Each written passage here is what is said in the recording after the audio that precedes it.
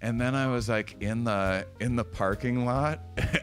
I was just like, and I hear fireworks going off for New Year's. I'm like, looks like I'm celebrating New Year's in a van in a Walmart parking lot. And I was like, fuck yeah, this is hilarious. I busted out. I had a tank of nitrous with me. I started hitting some nitrous.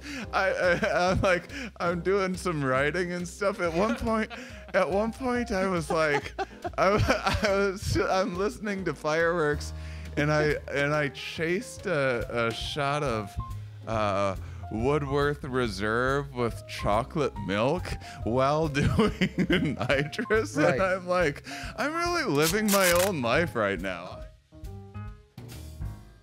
Also, I started recording just a little bit ago, so you guys are good. Yeah, so get to the funny anecdotes. There's let's go.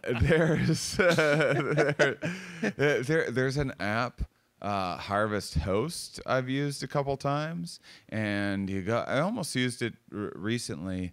It's just a little tricky. I decided when I looked at RVs and stuff, I was like, gosh, I don't think I care about the bathroom and shower situation. I think I would rather just use like I had my very first truck stop shower today, and I was like, this is a better shower than a lot of like the Airbnbs. Airbnbs are like awesome, and I like them, and I have an eye for which ones are actually going to be good, but they also have their own peculiar little quirky things. People aren't putting you in the nicest part of their house. Yeah, or they just built it just to be an Airbnb, and so you can there's just things. It's like, if this person ever just spent a week living in here, they would see all of these things that are wrong with it. Yeah, once you get used to it a little bit, like I like the state park showers, like those kind of things, way more than using the shower in my motorhome. That felt like it felt useless and cramped. And and even if they have room in them, then they fill your water tank really fast, so they're sort of annoying. They're not. I wouldn't count them as the outdoor showers on them were really cool. Yeah, I use those, but I've never done like the truck stop shower. Is that I did it today for the first time ever. Is it like a gym shower? No, it's like you have like a door code that you get. It was like $17 or something like that. I was like, well, I mean, it's still a lot cheaper than a hotel or whatever. But yesterday, I went to a rock gym, and it's like $22 to go climb and get some exercise and get a shower in and everything. But yeah, so Harvest Host is, so I get the van, and I'm like, I'll try camping a little bit. My girlfriend's with me, so we'll pick particular regions that we'll be in that we want to camp a little bit. And this Harvest Host is basically, people will just have parking spots like on their farm or at their vineyard or something like that. And you're just like encouraged to like buy a bottle of wine from the vineyard, or like play a round of golf at the golf course or whatever, and then you can camp there for free. And it's just way better. Like one of them had this like adorable coffee shop and like creamery and stuff. And then I went horseback riding, and then another one was like this sustainable like closed looped farm system, and I paid the guy to like give me a tour. I almost signed up to milk a cow. I almost paid to milk a cow, because how much was that? Would that cost you? I think it was like $20 or something. You gotta like pay. That. That's funny. They're like a version of Tom Sawyer, where they're paying you paying them to do the work for them. Yeah. Would you also like to weed the garden for $30? I'll let you weed my garden. Yeah, exactly.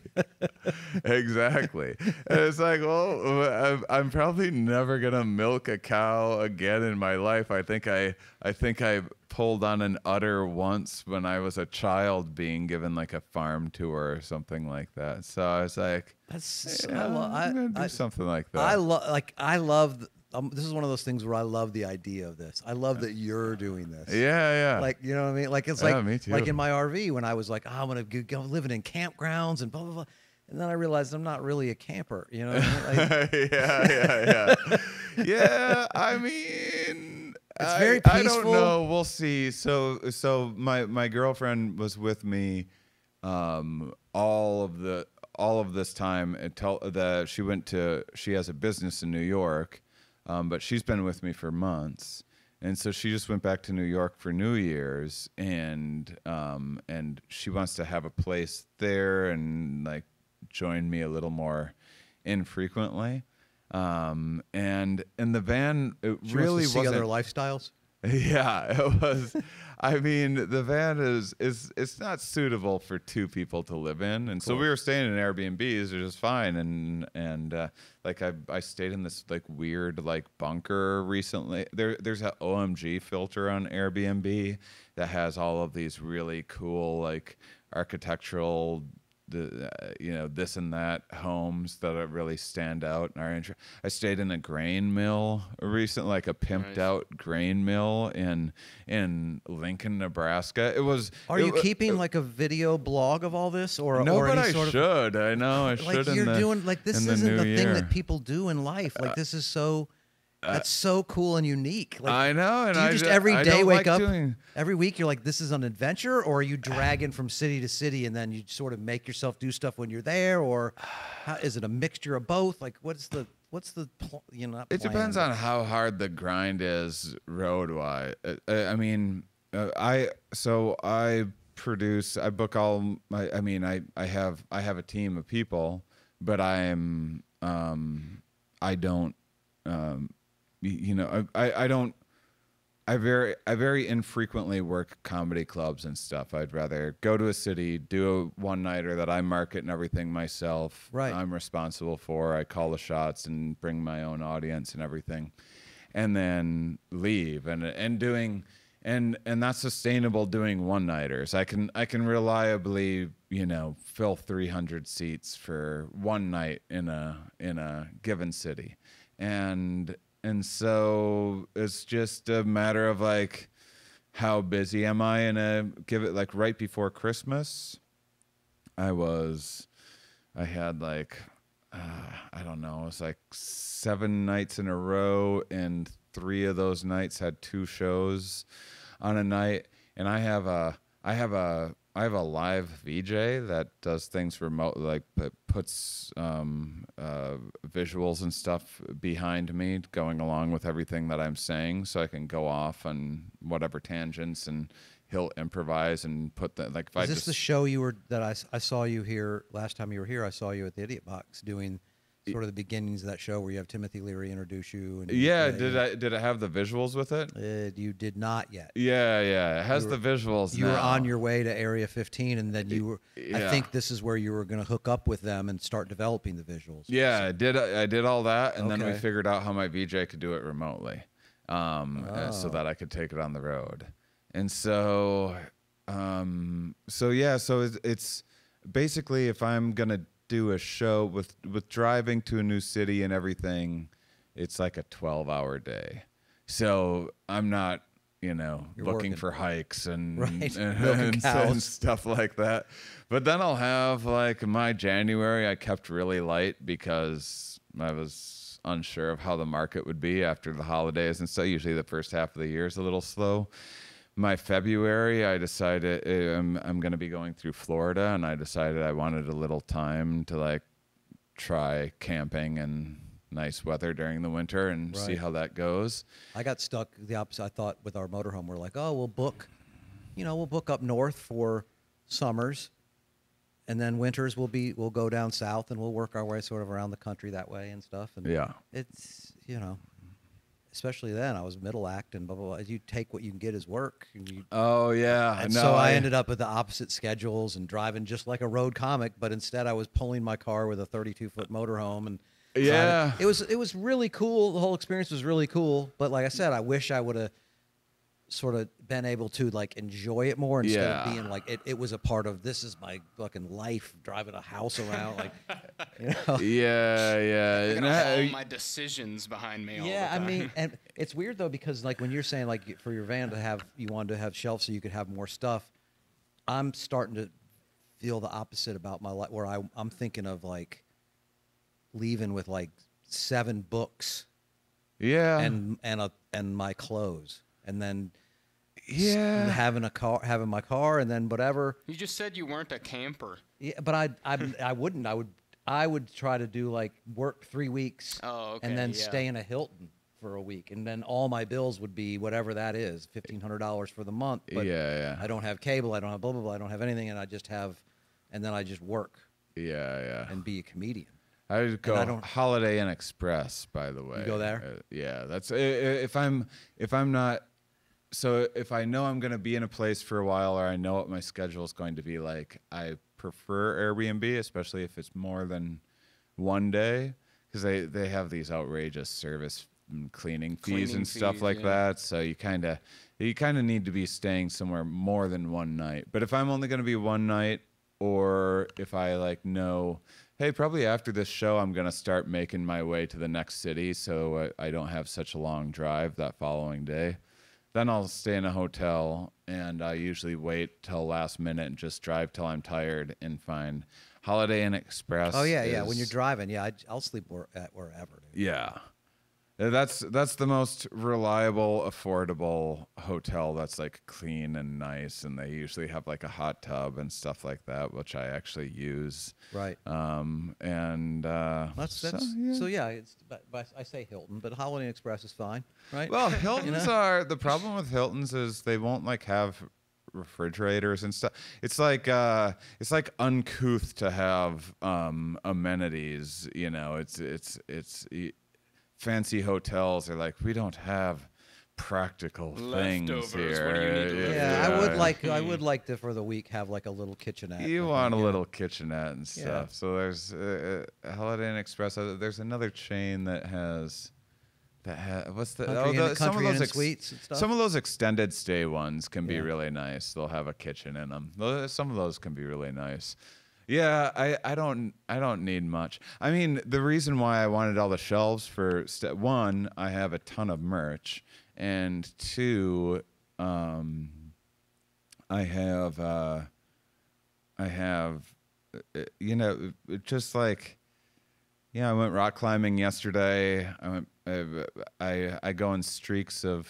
I'm into pickleball. I've kind of fallen out of it, but I just started playing again. Yeah. And just having enough stuff around to be able to, like I don't have them with me, but I have 2 inflatable stand-up paddle boards. They don't take up a lot of space, and it'd be wonderful if I had, you know, a van and it's like, Yeah. oh, I can like go on a paddleboard date and, you know, just have some stuff like that to like, just to make everything a little more of an adventure, just to have a little more fun. So I didn't actually ever think that I'd be sleeping in a van, like have a van for like actually You're just driving. living You're in. driving your life around with you. Yeah, pretty much. And now I think this year I might actually, you know, the last couple days, it's the first time I've had it by myself, and I'm like, I like this. I'm like figuring out these little things of like where I want to put my clothes and arrange things and like solving the puzzle of it. And it's so much. I've never been a clean or organized person in that way, but when you have such You have a to tiny be in the tiny space. it's like helping me like understand the value of keeping things clean and organization. So I'm like, maybe this is my year to. I have like a 360 GoPro and some other like equipment and stuff. I don't like selfies. I like to just like have my own thing. Last night I stopped in a Walmart. For a few things for the van. I'm like, oh, I'm gonna get this and that and start the new year with a couple of these tweaks that I wanted, and then I was like in the parking lot. I was just like, and I hear fireworks going off for New Year's. I'm like, looks like I'm celebrating New Year's in a van in a Walmart parking lot. And I was like fuck yeah, this is hilarious. I busted out. I had a tank of nitrous with me. I started hitting some nitrous.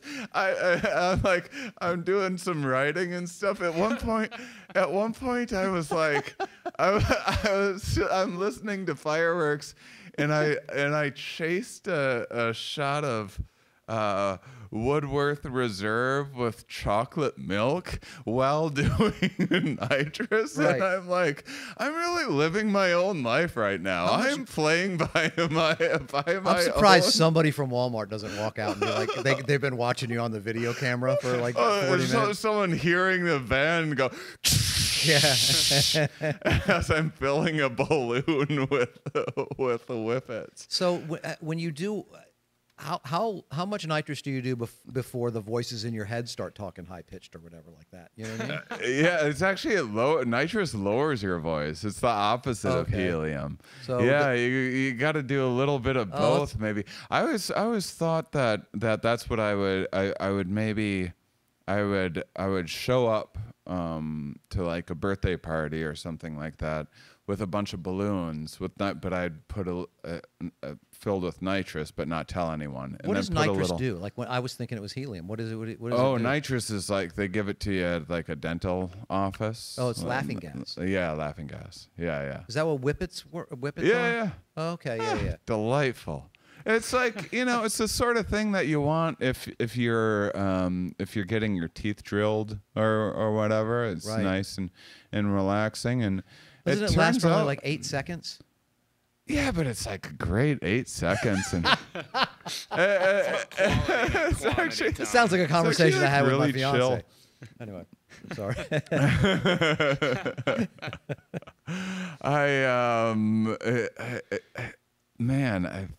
But I remember doing it when I did it. When I would do it, it's like it freaked me out a little bit because it felt like it was cool, but it felt like popping in my brain. Like poppers.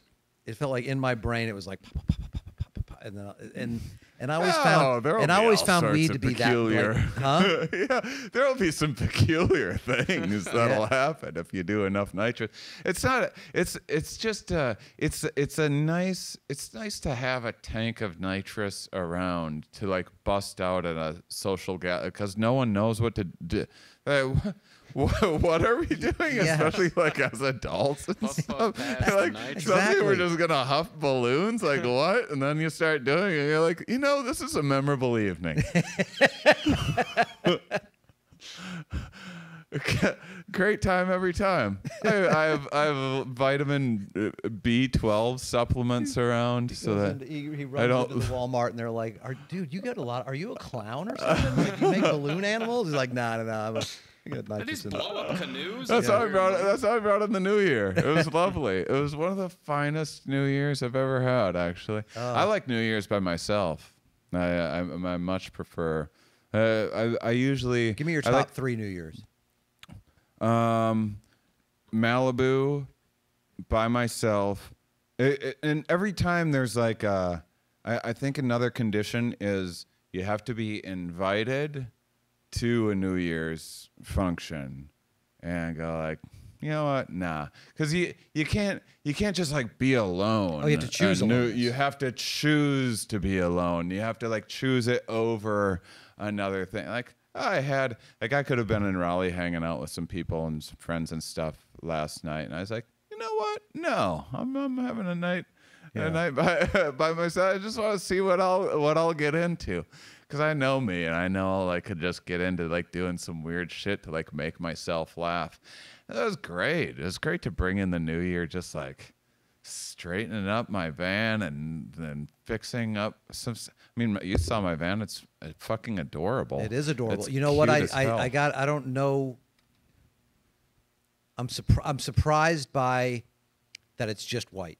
I feel like there would be art or weird science written on it or some sort of decor that would be like, look at this. I mean it's on my radar. There's this gallery called a psychedelic art gallery called the Chambers Project in Nevada City, California, and kind of doing some collaborative stuff with them. He just like puts a lot of different psychedelic artists together at various projects and stuff. And we're planning a few different things together. A really interesting guy, and he has a project which he's having his he's trying to have his top 20 favorite psychedelic artists paint his top 20 favorite cars. So he has like this like Ferrari of this specific year that's being painted in his studio right now by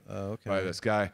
And so I'm like, you know what? I think when I'm through there, I'm gonna have him line up someone to pimp out my Sprinter. And so yeah, then it'll just be a fucking fractal like hyperspace freight train just shooting down the interstate. I mean, it worries me, you know, people like, you know, it's my home instead of, but like people like being able to easily identify my vehicle and my home and my belongings. It makes me like probably unnecessarily paranoid, but I bet there's nitrous in that van. Well, I mean, there is something to, like, you have me think, because my son, his tag's expired and we have the tag, and I'm like, put it on, because that's an excuse for them to pull you over, not having your tag. You know. Oh yeah. And I go, like, my old "I brake for hallucinations" bumper sticker. Like, you know, I used to have that on my car. I remember my dad being like, "Are you trying to get pulled over?" Yeah. He's like, "Oh, I just think that's a funny thing to say." Yeah. So your van would be I get into a little bit too much mischief to draw too much attention to myself. Stick with a nondescript white van. And I don't want that to ever change. You know, I'm 43, and I like more and more I have to like force myself to like, you know, get into like ridiculous behavior and stuff. That's just like you know, I wanna once in a while be like, you know, that's what was so special about last night, is like, it's the sort of situation where it looks like, you know, real like down and out type of behavior to an outsider, like, to an outsider, and to me, I'm like, this is fucking hilarious. I'm having the time of my life right now. I woke up this morning feeling just absolutely wonderful about every decision that I made. That's great. And I'm like, you know, fucking chasing some fucking bourbon with chocolate milk. I never thought to do that before. It's the dumbest thing I've ever thought. And there's just like, I just like looking at myself sometimes and going like, who are you? Like, what is this about? And it's like, dude, you know what I like about comedy? Making myself laugh. Like driving, thinking of the joke, making myself laugh. I love it. I could give a fuck about being on stage. Some people are like, oh, and the laughter of the audience and that feeling and knowing that you, and bringing joy into people's lives. And for that moment, they get to forget about their problems, because I could give two shits about any of that, man. I like being by myself, having some fucking weird idea or getting into some weird trouble or something like that, having a laugh about it, and then being like, you know what, I guess I could like monetize that. If I write that down, turn that into a story, like people will pay me, and then I can keep on like doing my thing and making myself laugh. You don't feel the need to go like, oh, I can't wait to tell people that. You got your fun by thinking it and creating it. I wish I had more of any. I'm starting to sense that urge for the first time since before COVID. So right before COVID, and in 2020, my New Year's resolution was, this year I'm committed, because I had this show Stand Up Science I was touring with, which was like having local scientists each show. I saw that show too. You did it here again. You did it with Dave Waite, and it was great. And it got a way better like turnout and response than like you stereotypically you think crowds don't care about that. Like that's sort of what we've been told our whole careers. Like like you're too cerebral. You know what I mean? Don't do those subjects. People in the Midwest don't get it. And I feel like guys like me, you, Babbitt, like David Crow, like we're driving around the country being like, what are you talking about? People get this and love it. I think it's a marketing thing. You know, I think that you know, if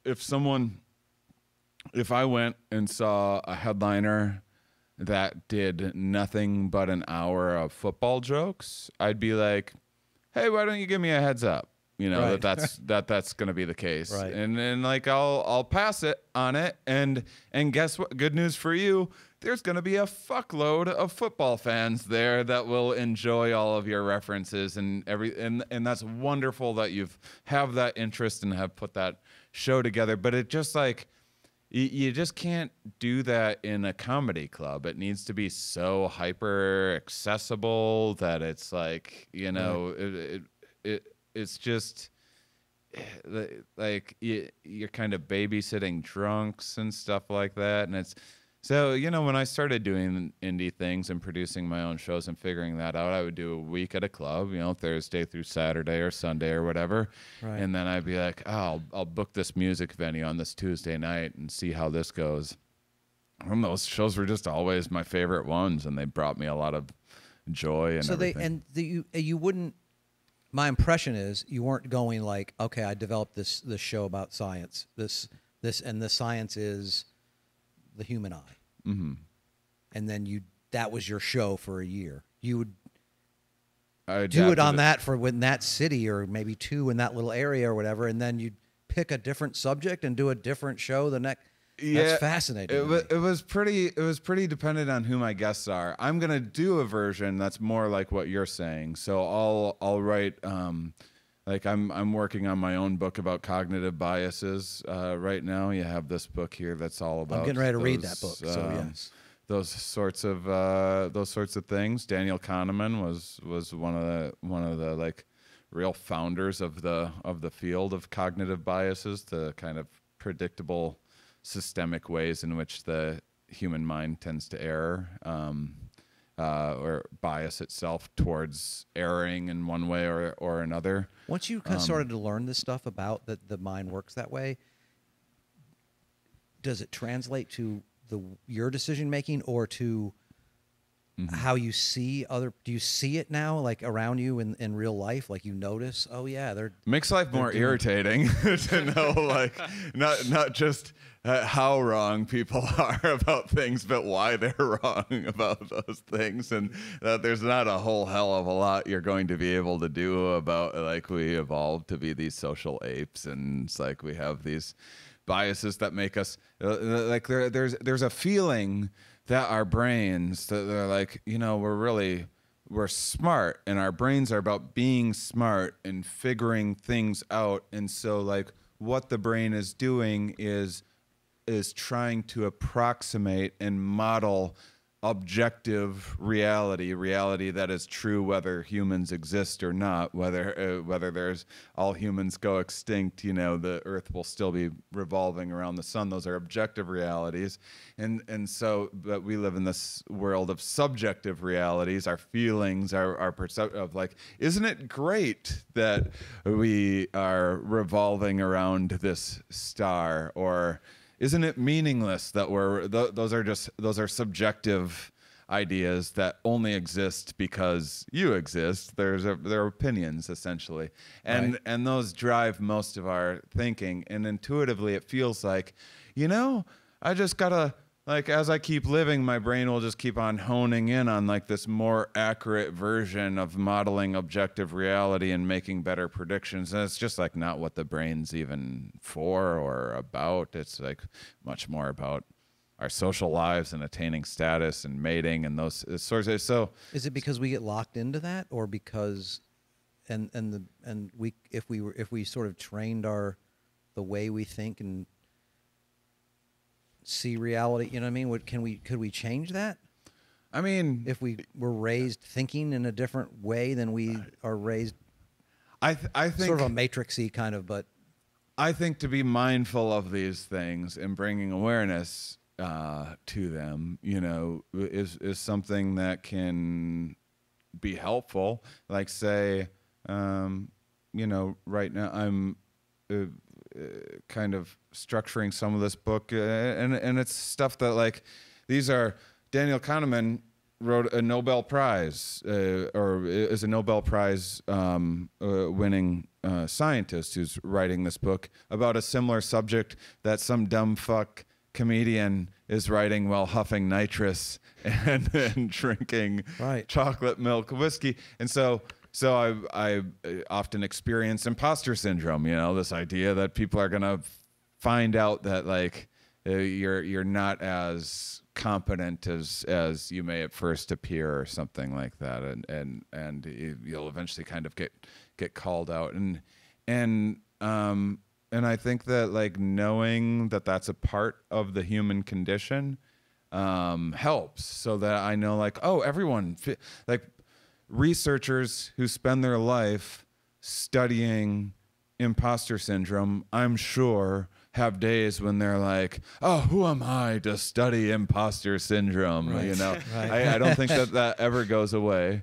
But like knowing that exists helps, so that instead of like before I knew what imposter syndrome was, I would experience it and not have like, you know, the words for it, or know that it was part of the human condition. To me, it was just something that, you know, was evoked this, you know, kind of negative emotion, made me feel insecure, made me feel like something wasn't worth attempting or doing. And knowing that is a thing that's just a regular part of who we are, and understanding why we can have some of those biased perceptions that can always like go the other way too. Like Dunning-Kruger would be the opposite bias of that, assuming that you know quite a bit more than you do. But yeah, I think it's incredibly helpful to like, you know, be mindful of those things in overcoming them.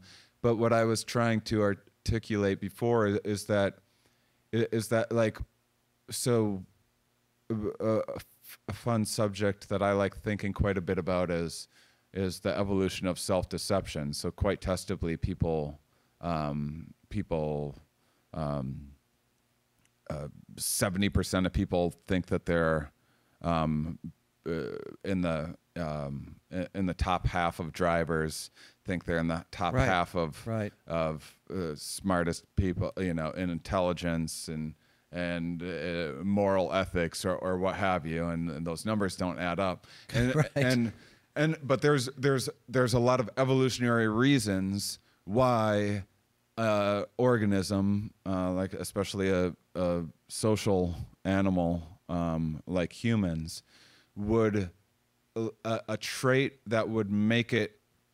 overconfident helps in evolution. Could evolutionarily help it spread its genes. It might take a little more chances. It might end up getting more mates. It might end up actually getting more reward, because it's like, well, it's hard enough to get out of bed and take on the chaos of living.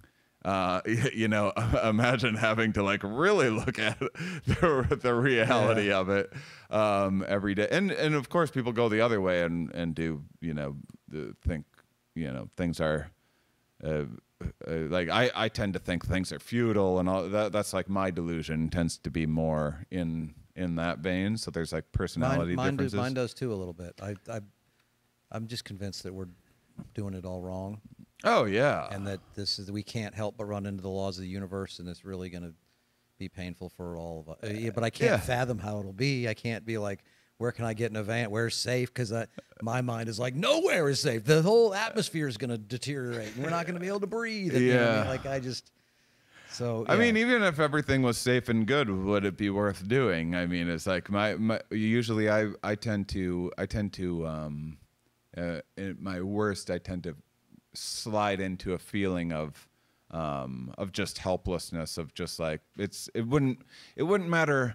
I could be like, what are the top 10 things I want to improve in my life this year? And I could accomplish all 10 of those things this year and far exceed my expectations for myself, and I would still at the end of that find myself going like, yeah, but for what? Who cares? Like this is Yeah. none of this shit matters. Like, Jesus, see how low your expectations are? Those were easy to accomplish.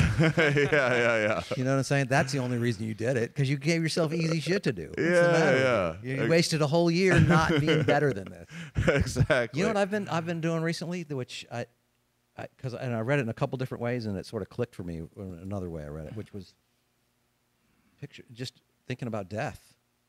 Oh, And yeah. like, not in a negative way, but like to overcome sort of lethargy or not doing something. Like, I'm not going to be on when I'm on my deathbed. I guarantee you, one of the things I'm going to wish is that I would have meditated more so that this was easier right now. Yeah. And I think about that, like, all right, I'm like, and so I've been sort of putting myself there.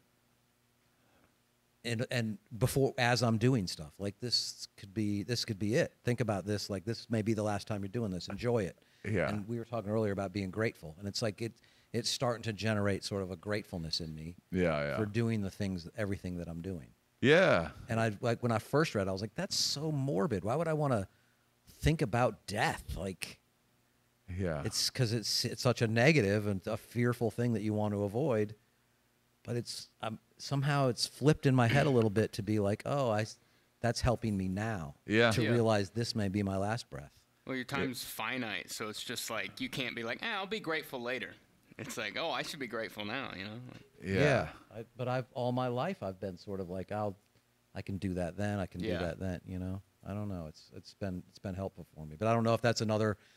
Sometimes I don't know if I'm tricking myself, and I'm trying to get to where I'm meditating, and I'm like in a place of like stopping my mind, and it's like, well, that's just my mind telling me that I'm stopping my mind. It's like, Yeah, I get a little like, meditation's tricky. I mean, it's first off, life is certainly in my way of looking at it. It's certainly about, at the end of the day, finding the placebo that works for you. At some point, you're going to need to go like, sit in a van and have a can of nitrous in the car. I mean, at Some chocolate milk. at some point, you're gonna need to think of something that makes getting up, makes this or that like worth doing or worth living. That may not exactly be in perfect alignment with reality. You know, like Right. you like the way, you know, we you know, we get primed by so many different things. Context is everything. The exact same meal when you're alone in a van, or when you're at a fancy restaurant, or when you're with friends, or when you're on a date, or, you know, It changes everything about it. It changes everything about it. That, you know, that exact same food prepared in the exact same way. And You've so changed my life, the way I'm going to see things from now on. Like now, when I see someone that I'm like, he's, you know, drinking vodka on the side of the road, I'm not going to see it as like, oh, there by the grace of God go I. I'm going to be like, that guy's living his dream right now. I've actually been taking pretty good care of myself recently too, and it was like I went rock climbing and stuff yesterday. It was just like a hilarious like way to like celebrate great, New but Year's. So but yeah, of course, like face value of like what this behavior, Right. And so I think like with meditation, which I have some experience with. I don't do it as much as I should. I don't know. I go back and forth with meditation too, but It's about altering your consciousness. So that's sort of along the lines of tripping too, right? You're changing your consciousness. Yeah, it's all of it's a trip. Yeah, I mean, you mentioned gratitude. I mean, this is why like gratitude journals work, is because you're basically giving your subconscious this assignment. If you're keeping a gratitude journal and journaling at the end of every day, then there's a part of your subconscious that every day is like, I know at the end of today I'm gonna have to write some bullshit that I'm grateful for, and it will change your focus so that much in the same way that you could name any color that you like, and you know, orange or something like that. And now I'm seeing like a little more orange and things. Or you mentioned green, suddenly I'm seeing green. And yeah, you can do that with gratitude or futility or whatever else. And so meditation's an interesting one because it's such a solo thing, and we are such social animals, because it's harder to like no one. I'm not gonna. No one's gonna come up to you like you accomplish your meditation goals. You know, you set for a month. You're all of January. You're just meditate. You're doing your best meditating self.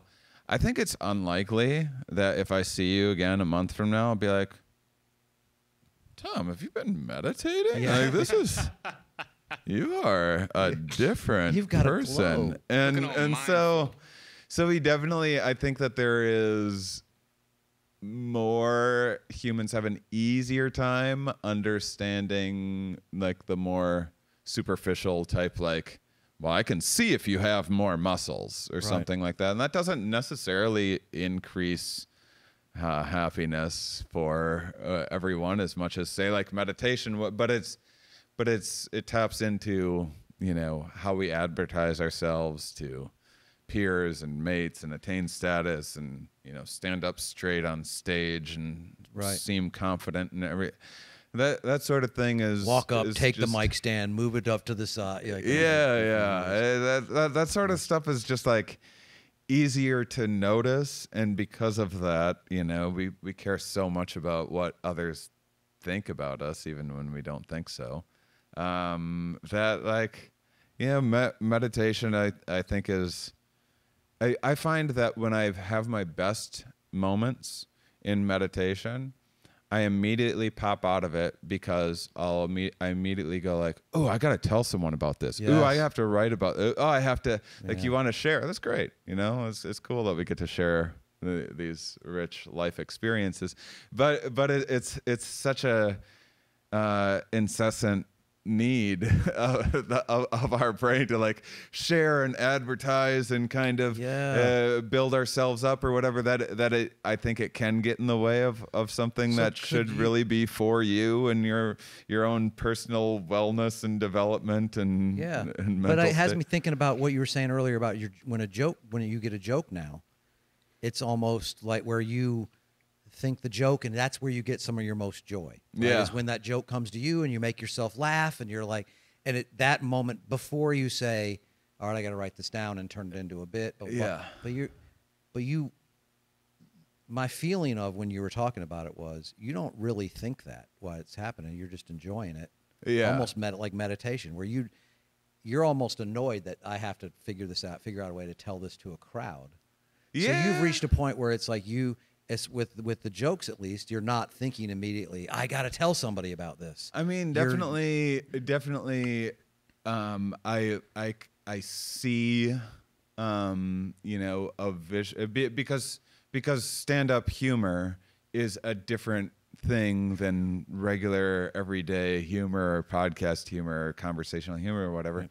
And so it is, the audience is an instrument. It is like a part of the instrument that you are playing. So like certain stand-up jokes simply don't work without, you know, there being this amount of laughter in it, this amount of like, ooh, and then they get nervous here, and then there's this release. And so in thinking of some of the things that make me laugh, it is with picturing myself on stage, delivering it. And what I like as a performer is when I'm able to serve that vision well. Like I find that often the hardest thing is to resist letting an audience make me deviate because maybe things maybe aren't going as well, or like a lot of times I'm going back and forth with if I like monitors or not. I used to never like them, but sometimes like if I can't hear myself, I don't know if I'm like holding the microphone close enough, and now I don't know if I'm talking too loud, and so I'm getting in my head about it, and so to me, and that breaks the connection to the bit and to the audience. Yeah. So when something goes the way that it was supposed to go in my head, or if it's okay if I got to tweak something because something wasn't as funny or it was more funny to me than it was to others, or some things are surprisingly more funny to others than they are to me. That's all fine, and like, but it's more once once I have that rhythm of when I deliver it on stage exactly how I envisioned it, then it's just like, okay, I pictured that correctly. That's something that seems to drive me, is having been like, okay, that worked the way that I thought, but it definitely feels more like doing math to me, where you put the than formula doing together like correctly, right? entertaining or like being in the moment. I don't feel like I'm in the moment that often on stage. I'm usually thinking about the next joke or how I'm like, oh, note that, put that in next time. These visuals, I got to give him a note because I don't like the way that landed with that timing. That's a whole different visual. And now I'm playing off of, it's a 2-person performance essentially, and I'm like playing off of visuals that he's sometimes that's not planned. So last time when I saw you, you were doing the stories and you didn't necessarily have the visuals. You had a couple, maybe, I think, that you started the show with, where Timothy Leary introduced you. And then you started booking stuff, and you were working your way across the country to Vegas to do the show there. And then is that where you hooked up with the visual artist, and then you started? Oh no, I had him. We were working on this idea for like a year and a half. Okay, so then that was sort of the putting it together for the sort of. Yeah. We were waiting for this room in Vegas to open. This Area 15, this place that was built, but there was like one room in particular that we were going to start, and they were like kind of building it with the, show in mind a little bit too, and. Was that a lot of fun doing it every night in one place? And it was challenging. It was challenging to market. There wasn't, it was really, really hard to get crowds out. I reliably, like the way that I market things and do things, I usually have, like a month or two. Vegas crowds, it's like, how do you get someone's attention who just landed there that day, has no idea of that show, and they're going to they have like a bucket list of things that they want to do already, and how do you like not only get their attention, but then get them to the show and it was so damn hard to do that, but everything else about it was a lot of fun, and the whole reason for Vegas was because I didn't understand how I could do it. If it wasn't in the same place every day, I didn't understand how I could do the show until I started doing it. And then learned how to do it.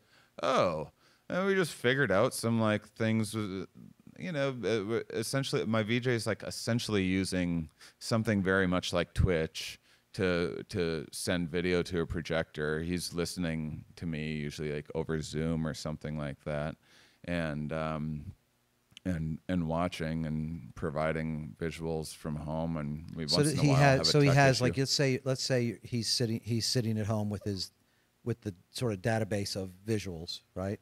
And then he's watching your show, and probably he knows 80% of what he's going to put on because this is what probably works a for little both of more you. than that. Even more than that. And But then, it's impressive when but I do go off on tangents on every show. Right. Or you do things in different orders than the way you do it every night, or different orders. So he's sort of live DJing and grabbing that piece and putting it with here. Yeah. But he knows if you say, dude, I fucking parked at a Walmart, he knows that chunk is coming. We have sequenced things that we've had like animators make for us and stuff, and awesome. Various other artists. That's and so cool. Yeah, and so there's definitely so he'll take, so basically he has like, say I'm talking about mushroom, or say I'm talking about like LSD, for example. I have a section about like the discovery of LSD. So it's about Albert Hoffman. So I'll have, so he'll have like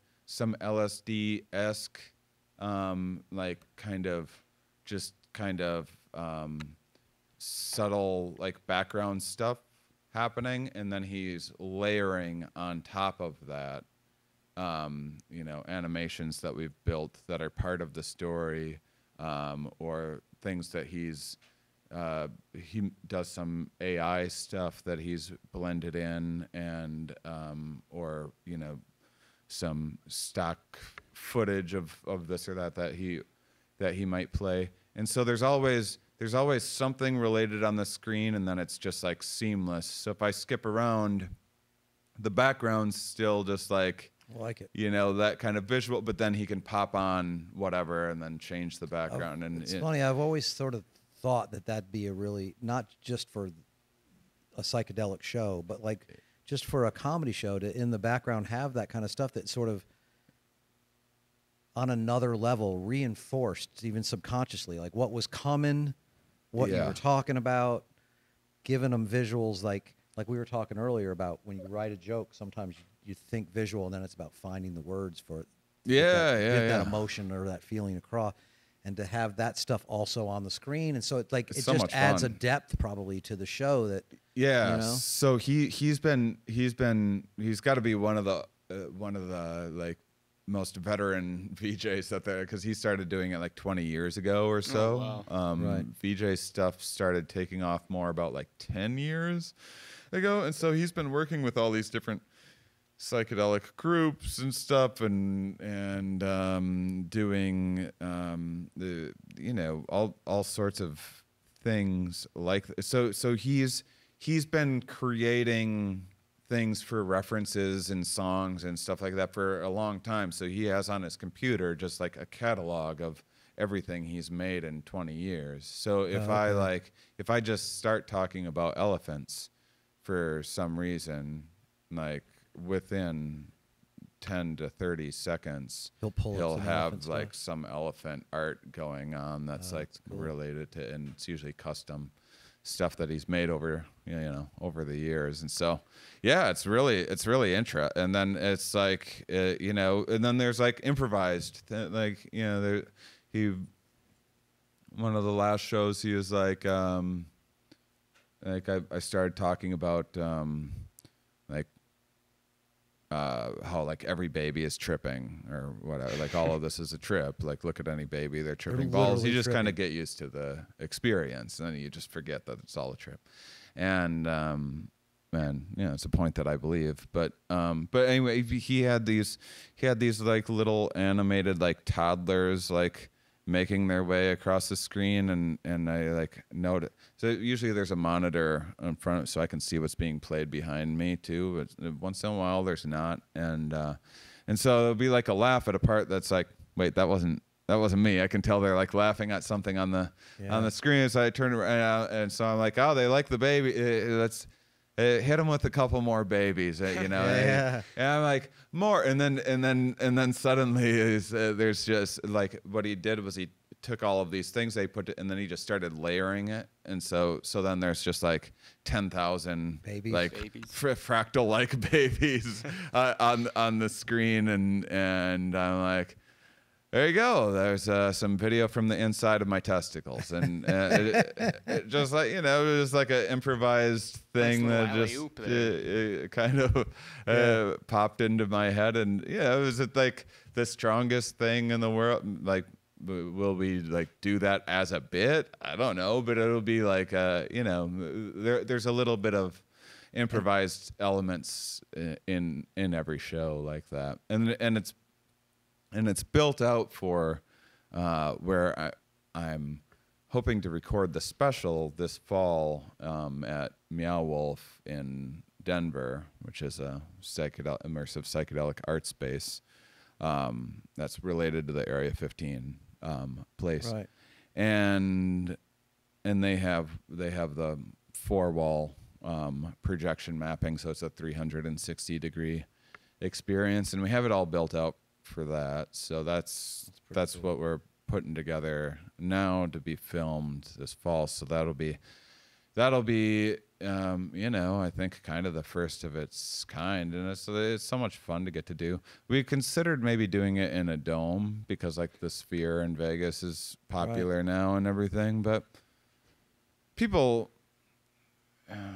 stuff becomes old news so fast that in the amount of time that it takes to like put the special together and everything else, to like maybe no one gives a shit about that Sphere anymore. Is there anybody in in your sphere comedically that's doing what you're doing and or marketing towards a similar audience that you're sort of going for? I think or that did you find a unique space that's like, oh, I love this, and nobody's doing it? I think that probably what I'm doing that's different than a lot of comedians is I have, you know, like you go to a comedy club and people don't know you, but it's like, oh, look, they have some TV credits. Okay, you know, Right. probably let's check it out. You know, maybe they watch a little clip. Okay, let's see. Yeah, what the hell? We'll check it out. You know, that's like the general like comedy club experience, Right. and so I'm kind of doing that similar thing with a theme, which is like a lot of people that come to my show probably didn't know who I was. There's people that know me from having been on big comedy podcasts or Right, and whatever, like people do people still come see you from your Comedy Central specials and your straight stand-up specials? that happens. It's just like not the majority of the audience, and Right. and it's great too because I make a lot of fans. A lot of people like, you know, You've got a pretty wide spectrum. I see would it think. advertised or whatever, and then they look into what I do and go like, oh, he has a science podcast and a documentary and stuff, and so people find me that way, and so that, you know, I have a team of people that I started last year just doing it by myself. I kind of lost everything over COVID, Right. but I had a couple Including your people, mind, right? including my mind, yeah. Yeah. And then I took on someone a little more full time who I'd worked with a little bit here and there, and was just starting to work with them a little bit more before COVID. So it was us two doing everything, and then I added, and then I eventually, because all the hard thing this year has been about finding venues that have my tech needs because of the new demand. So like a lot of these wonderful relationships that I built over 20 years, like they don't have the tech capabilities for my show, or it's just like not the right setup, or I have different seating needs than I used to. I still do some clubs, but it's also just like not quite the right vibe necessarily.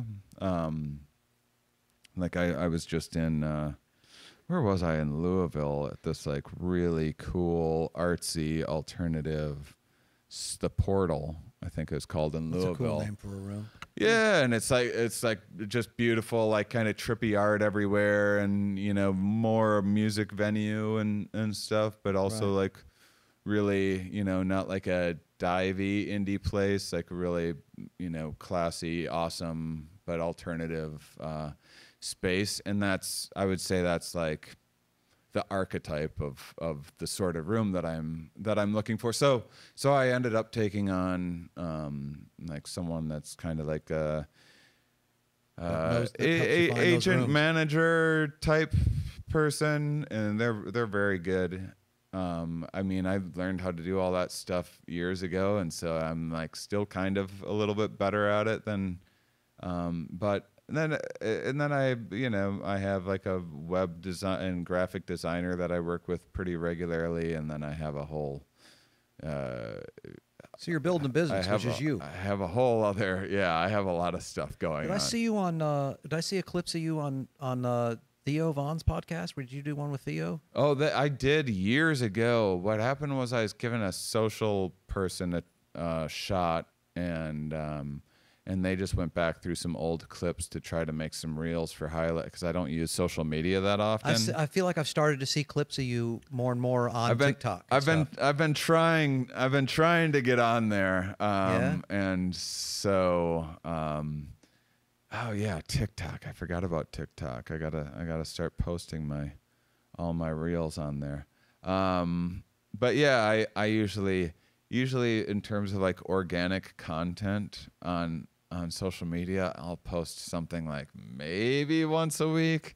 It's usually promoting I just don't like it that much, and it's like, you know, I forgot about your podcast during during COVID, that was so good. Like that was so good. Right? Yeah, You were Mind doing- Under Matter. Yeah. I put both my podcasts on hiatus to build this show. Here we are, the science podcast. I'm starting up again now this year. So You that's really gonna do a feel good. lot of great stuff. I mean that. Like that's Thanks, appreciate and it. it's not and it's not like I feel like I do a lot of stuff in like a flailing way where blah blah blah. But it feels like you do quality all the time, no matter what you're doing. You're doing straight stand up. You're doing the science thing. It's like I don't know, man. It feels like it raises the level of the people around you as opposed to sort of settling into the level that everybody's at. It's admirable. Yeah, I mean, I try, but like the social stuff, because I enjoy going on Instagram, and I actually like. There's like a lot of people on there that I follow that I regularly like get a good laugh from and everything, and I have a respect for that as an art form. It's just not an art form that you feel like chasing care about. Yeah, I wish I was the type of person that liked to take. Maybe I don't wish that, but I'm just not the type of person that likes selfies and that sort of thing. Yeah, so same. like. Sometimes I'm out having my little adventures and be like, you know what? I should be documenting this. And then When you're talking about like just as you're driving around the country and staying in these crazy places, like they're not crazy places. They're like things I haven't heard of. Like yeah, every one of them, I'm like, that's a cool experience. That's a cool experience. That's like, oh yeah. I don't know, man. It's like I try to do that regularly. yeah. Like, do you have plans for when you're in Florida this winter to do stuff like specifically around Florida, or do you just sort of where you end up, you sort of start Googling and be like, oh, I'll go try this? Or Yeah, I can only plan so far ahead. Like in Florida, yeah, I mean, I have a few friends sprinkled around that I want to visit, and then I'm gonna see if I would love to see if I can find some beaches that I can. I think you'll be camp good out. in Florida finding some. But I don't know what the rules are with. I'm still learning the camping in a van type thing, and when people come and get a knock on your door while you're in your middle of a whippet. Yeah.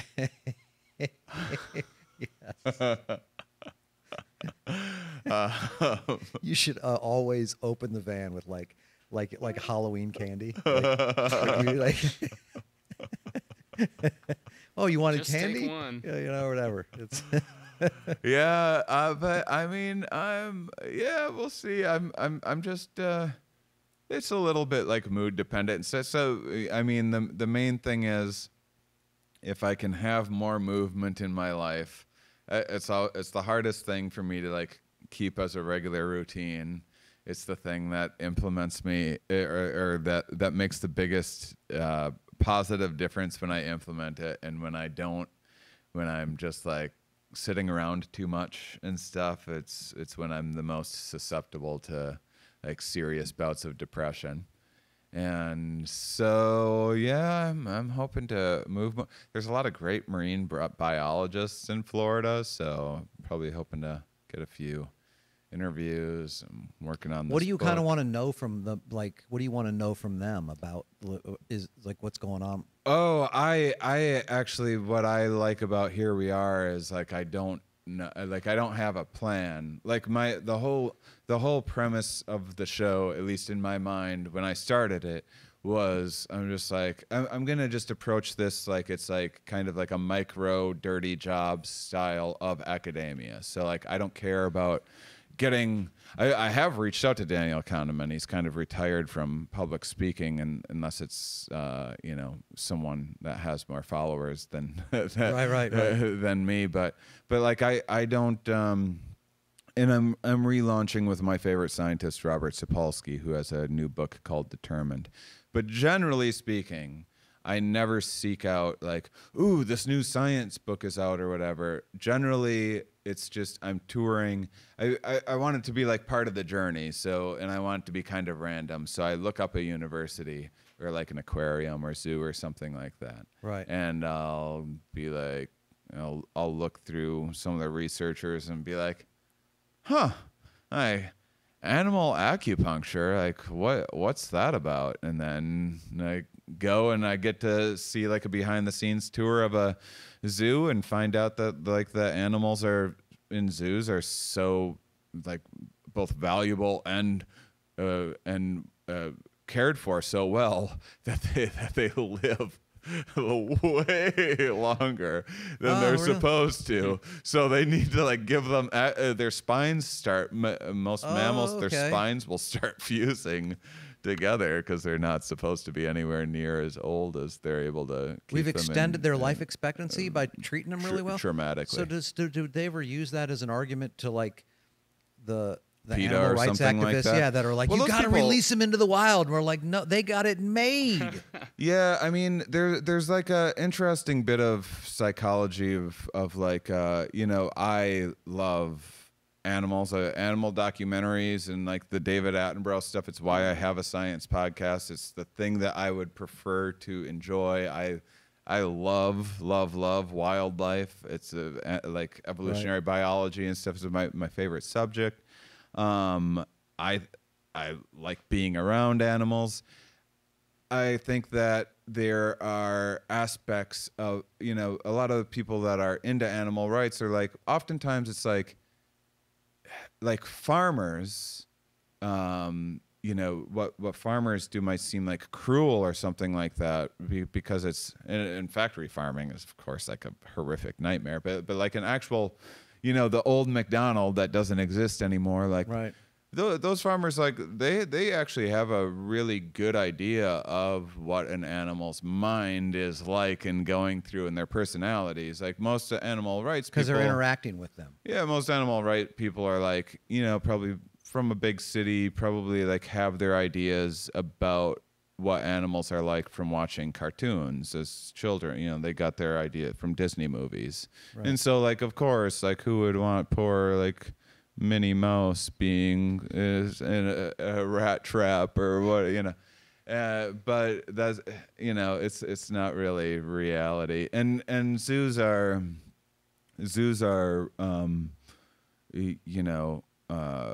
Mostly filled with people who love animals, right? Why would you have that job if you didn't? I mean, I went into a zoo in Lincoln, and it was like it was like this person working this desk. It's like they're there every day, talking with however many people every day, and they're just like, you have to go and see the baby elephants. Oh my God, the baby elephant! They're just they're more excited than I am, and they're there every single day.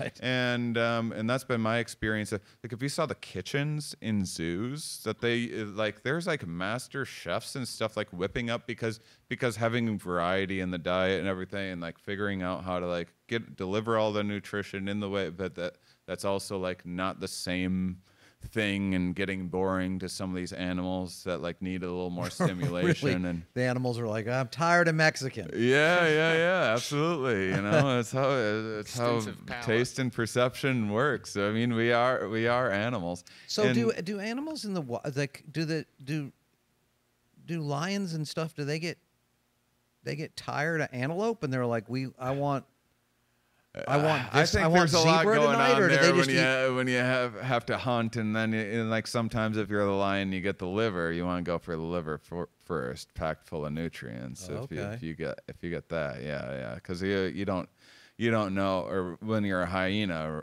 rather you're gonna want to go before the lions show up and chase you off of the kill that you made. People think hyenas are scavengers and lions are doing it. No.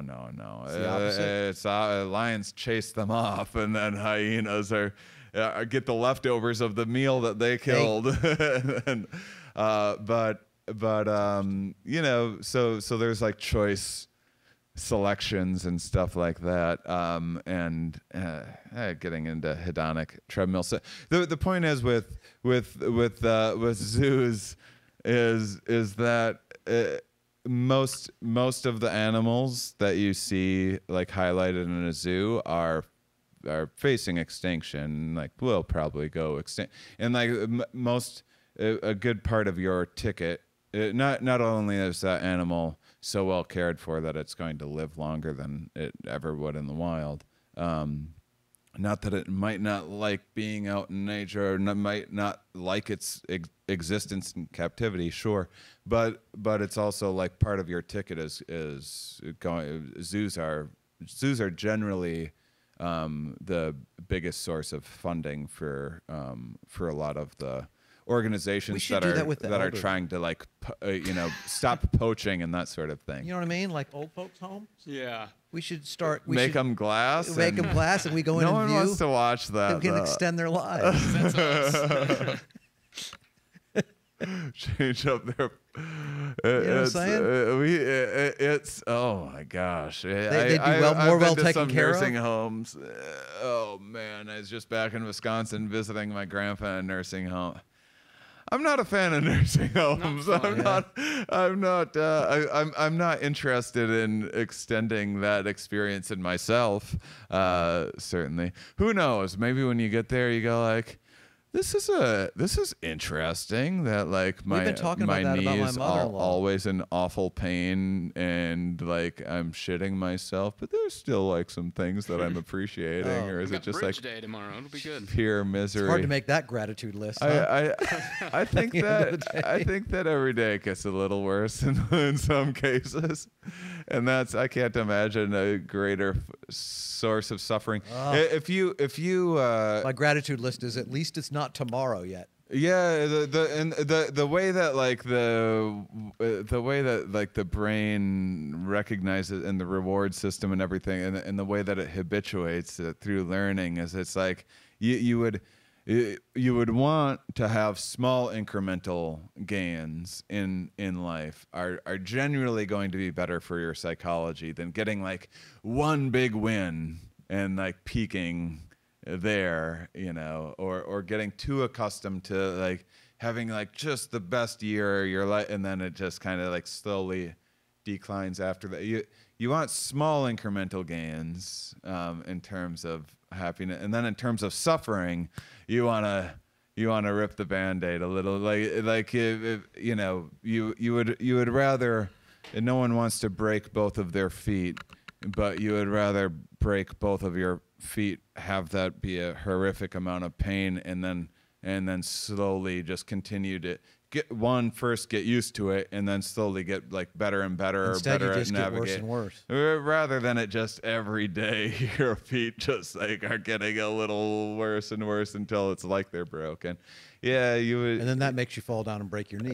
Yeah. Like your knee starts to heal a little bit, and then because you've been walking weird, now your hip's fucked up. And it's like you slowly, every body part just deteriorates day after day. Yeah, and then there's intermittent rewards too, which is you got to like change things up a little bit. So once in a while, like you can't just have the routine all the time. You gotta get a little wacky out there and surprise yourself.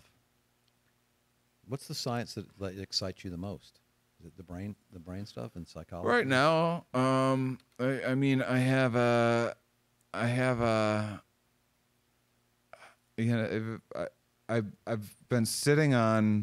been wanting to write a book about cognitive biases for some time, and usually when I write, it's just endless tangents and stuff, and it's never organized. And I finally recently had like some of the structure and outline coming to me more clearly. So It's like finally pieced together that way.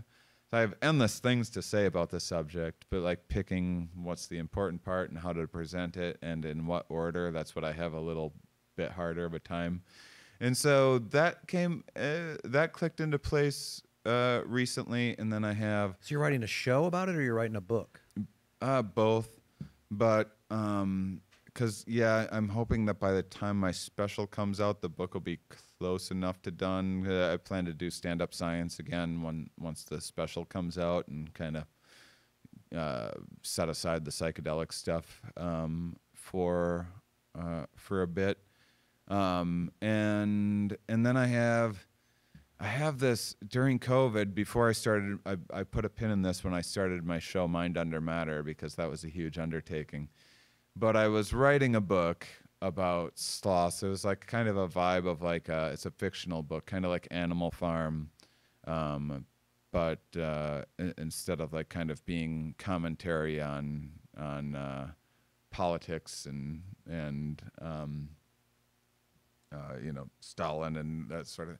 It's commentary on consciousness and spirituality and superstition and the things that why the mind comes up with like grand stories through the eyes of sloths, and so I started playing around with that again recently.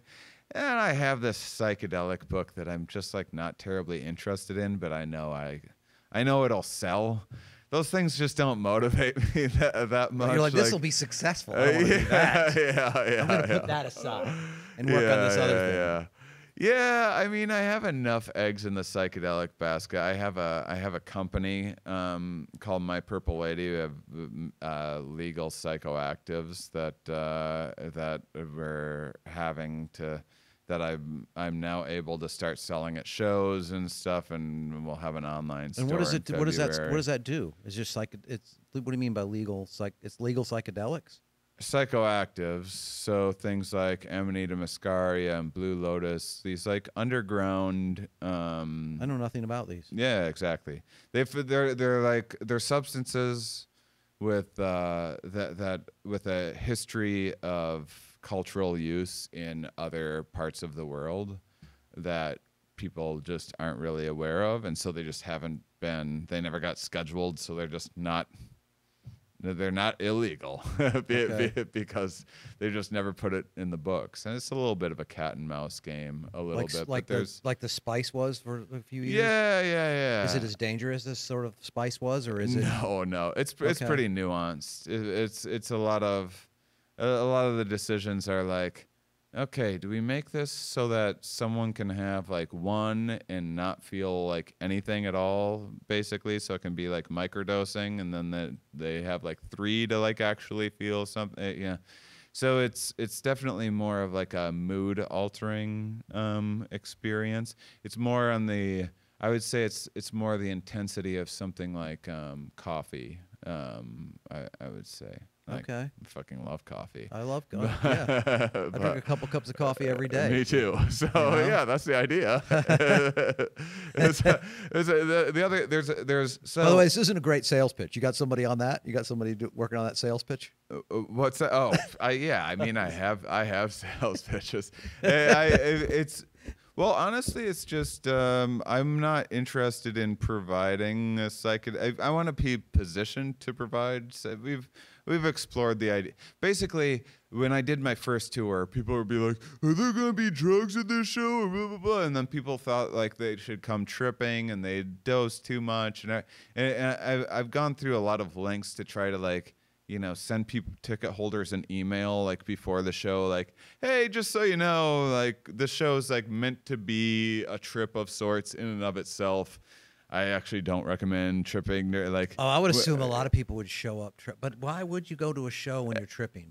You shouldn't go to see any stand-up comedy on any subject, I think, when you're tripping balls. I mean, a light enough dose, sure, and have some laughs. But like, if I'm eating like a heavy dose of mushrooms, like I want to be laying on a couch, or out in nature, around nature, or watching like some David Attenborough or something like that, and maybe listening to some music, going on a hike, or on the floor, like crying and laughing and like losing myself in the experience. That's going to something that I need to pay attention to. It's How not, are audience members when they're tripping? Like that's when you're on stage, and you obviously there's a certain percentage that are tripping. Right? Yeah. And are they similar as to drunks in that you can categorize them, or are they all over the place? It's harder to tell unless it's a problem. And so like part of it was originally I was like, well, what if everyone could have the exact same experience? And people could dose like before the show, so I started trying to figure that out. You create a mass consciousness in the room. A bunch of can you do that? People. No. It's like hypnosis, I mean, I mean, it's what you're trying to accomplish with alcohol. Like, on average, people are maybe like a little looser, a little like a little more open to laughing at something that they might otherwise like find offensive or vulgar or something like that, or you know, blowing off steam a little bit, and then you run into problems of having to babysit too much or someone getting too obnoxious or something like that. So, you know, you can like on average provide, but no, there's not. I mean, if you and I ate mushrooms or smoked DMT right now, like we'd be having a similar experience maybe, but also wildly different in other ways. And so it came out of exploring that idea, and then it turns, and then I found a few substances. I was like, you know, I want something more nuanced. There is some stuff. There's like some like gray area stuff too that like a lot of other people are exploring. That like me putting myself out there, I just like can't put myself at risk of doing any kind of like gray area anything. And Right. so you know, I was like, Unless you're in a Walmart parking lot. It I want seems like a gray something. area. Yeah, I can do it for myself. I Right. can't stand on a stage and Right. Right. you know, it's pretty easy to get psilocybin mushrooms online these days, and someone will mail it to you, and probably you're going to be just fine, and probably that company is going to be just fine as well. But that's because they don't like go on stage from town to town and like make a fuss about it. And so I can't do something like that anyway. But the stuff that I do. So Do you get approached by sponsors that are like, hey, can we advertise at your show for people to go to our site and get this stuff? Or yeah, I mean, I do they come find you, or would you in theory? I have to mean, go there's find like them? endless like head shops and stuff like that are always like reaching out to me to promote their business in town. And like once in a while, I do some cross promotional partnerships and things like that. But yeah, it was like one, I kind of wanted to understand how the business was too, and it started small with just like white labeling some things, you know, like, okay, here's this I like what they have going on. I'll just slap my brand on, you know, get a deal, arrange a deal with them and wholesale and, Right, right. do that. And then there was enough problems with that I was like, I want more control over it. I want to make my own thing. I want to be able to tweak mixtures and stuff. And I got more involved in that process, and it's supposed to fully launch in October, but turns out like starting your own drug company, such a pain in the ass. it really, it's like not, you know what they don't show in Breaking Bad is like the emails you have to respond Right, to, and right. like the fucking Seems calendar really weird. Like I'm starting a drug company, and it's like notifications emails and yeah, PowerPoint presentation. Like yeah, it really is. Zoom meetings. It's the majority of what I do, you know, and you get to have some laughs around the way, and people like it, and you know. You should wrap your van in stuff that advertises your product. Sure you it's thought not of it. lost on me. I used to think that about the motorhome. We're like, we'll get somebody to wrap it and pay us to drive it around the country like a billboard. Yeah. Oh God, we just ended up with this. You know, it's a pretty big chunk of money. You know. Yeah, absolutely. Well, Yeah. So you found something you believe in, and you found people to make it the way you want it made, and now it's. And I get to like, I mean, I'm definitely, I have, so like the couple things that I have are a little more tried and true, but I also like meet enough people. I'm like I'm involved in the world enough that I'm definitely very like, I have my finger on the pulse of like any new discoveries being made out there, and sometimes I try one and I'm like, this is interesting. Yeah. I can't wait to introduce some people to this. So yeah, it's gonna be an interesting year for me. So it's it's That's just pretty cool, man. I it's- meyou there's really a do. lot going on, You really do have like a lot of like. and that's a Lifetimes- whole different team. You have a whole like all these little like you have like all these different like almost like little lifetimes that you've had within just from when I've known you. Oh, you know, yeah. through the years. You know, I think Oh, that's everyone that knows me. I'll visit them, like, you know, friends that I stay with in LA. they're like, every time you show up here, like, what person are we going to get this? Yeah. That's the way that I feel like I'm always starting kind to of see been. more of the same person recently, like the last few times. Yeah, yeah. Where before it was like, Well, you were, this has when I been met a you doing big stand-up comedy, and undertaking.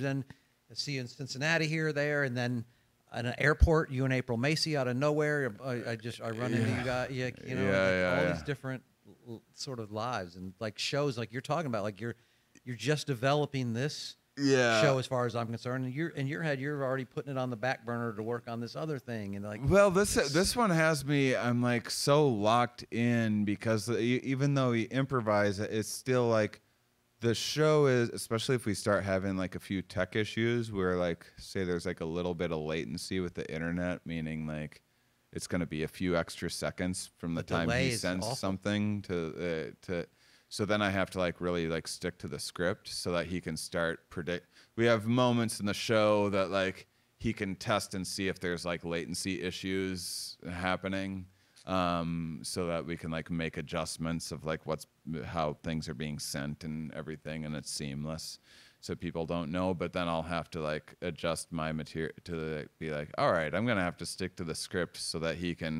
so I can launch into like a big like 20-minute long thing that he knows like every line of, and can predict, 10 seconds ahead of time what I'm going to be. That's sort of what I meant. Like, are there chunks when you just lock in and it's like you both know this is? There can be, right? Yeah, and so like as like that's like if we're starting to experience some issues, I can go into that. But I do feel like if there's like a very large chunk of new material that I want to work on, it's one thing to go off on a riff and go off on a tangent, but if I have like a new like big premise that I really want to dig into, I kind of like have to get on the phone with them ahead of time and be like, I might be talking about this for like 5 minutes, so heads up. Like maybe we could put in some stuff like this and we'll brainstorm it a little bit, right? Which is also a fun process, but it's like if I have time, if he's reachable, and so I'm a little more locked into like a set bit of material than I'm used to being with the regular show, even though it is like cool that it's loose and fluid in its own way, but yeah, I mean, also I have more issues with the psychedelic community than I have with like say the science community. What do you mean by issues? Well, there's just like a lot of like the whole like wellness industry, generally speaking, is pretty fraudulent, and so there's a lot of that within like. By wellness, you mean the treatment center side of it, or just like or the wellness like, generally, even unrelated to we're recording this January 1st. Everyone's signed up for this and that membership, and they're having supplements sent to their house, and just got a bunch of vitamins and stuff that aren't going to do anything for them. And snake oil. There's a bunch of snake oil out there. There's extreme amounts of snake oil in the psychedelic space, an opportunity for it. And where it's like, and then there's just like a lot of like, I don't know, someone that's writing a book about cognitive biases. My tolerance for listening to someone's astrological signs and whatever fucking horseshit that they want to tell me about after a show, like sometimes I'm just like not in the mood for it. So what do you feel about like people like a Krishnamurti or the people that like transcendental meditation teachers, or like some of the maybe a Buddhist monk, and how do you about their sort of their exploration of consciousness, or like a guy like a Michael Singer, or a guy that whoever wrote the Power of Now guy, and those guys that sort of are addressing consciousness sort of from a spiritual side. Yeah. Is that kooky shit to you? And there's more. I wouldn't call it kooky. To me, like I'll just make this about psychedelics. There is there are a lot of reasons to use psychedelics, and there are a lot of things to get out of them. There's like there's now like these kind of motivationally speakery types in the psychedelic space, these like optimizers that are much about like microdosing and doing this and that and having this like insane kind of regimented, just like very type A people that are like, here's how you get muscles and get money and be successful in life, and they've integrated psychedelics into this world. And then don't psychedelics sort of, in a way, don't they sort of teach, sort of not teach, but show you the separation away from sort of that sort of capitalism and the sort of you would think it? so, but it turns out that not necessarily. So Really? For some people, it's maybe giving them a new point of view, opening their minds. For others, it's validating shit that they've already that they already believed, but now they had some vision that like confirmed, whatever cognitive biases that they were already experiencing. I really like the term non-specific amplifier, which is that psychedelics are just amplifying Whatever your biases already are. Yeah, whatever your biases already are. And so like it might seem really crazy to like see someone talking to a tree or something like that on psychedelics, or hugging a tree, and like, wow, that's delusion. They're experiencing a hallucination.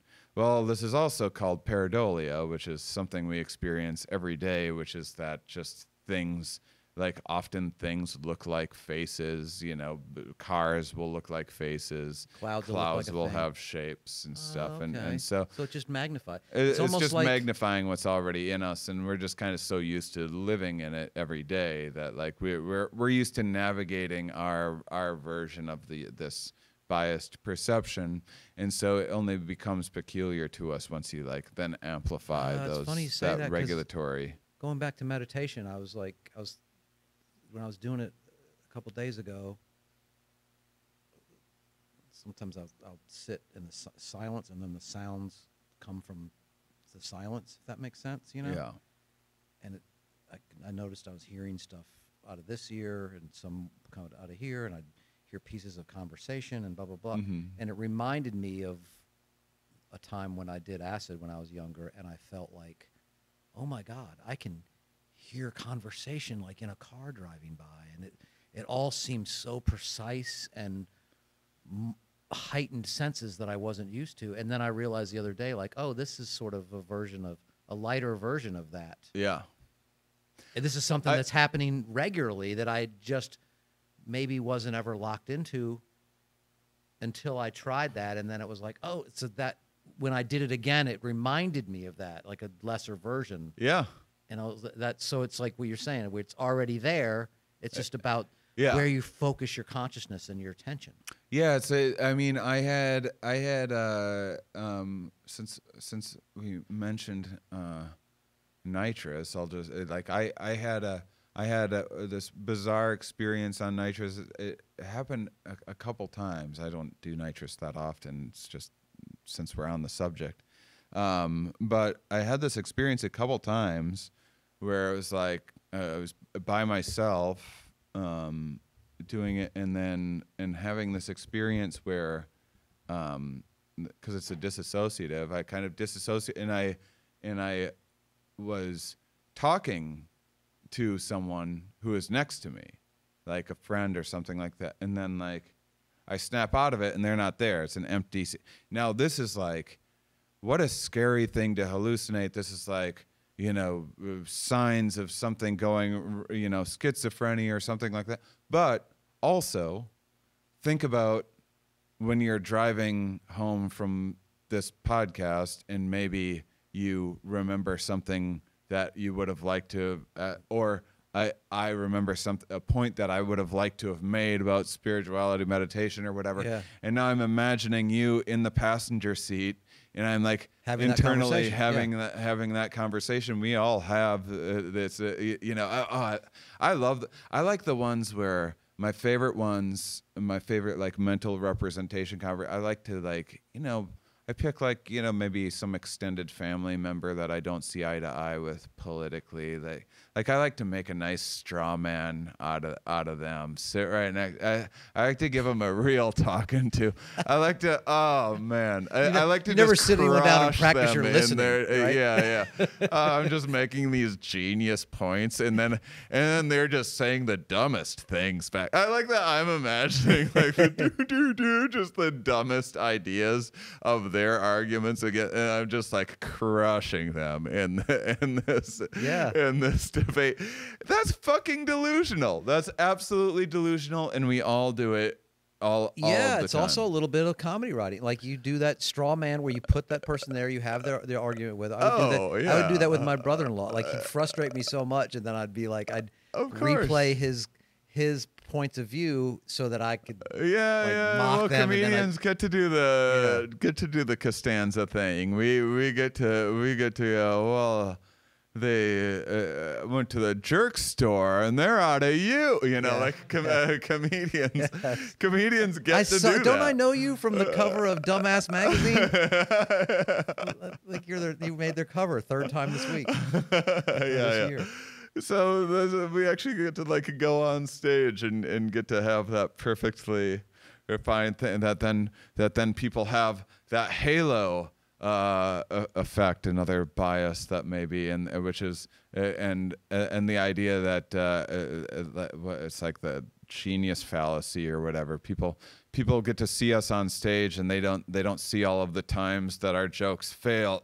They just like assume, that someone doesn't know that like if I write something down there is a 1 in 10 chance that I'll like maybe try that on stage. There's a 1 in 10 chance that one of those things I'll try again and like maybe work on a little bit. There's a 1 in 10 chance that becomes a regular part of my act. And then there's a 1 in 10 chance that makes it into a special.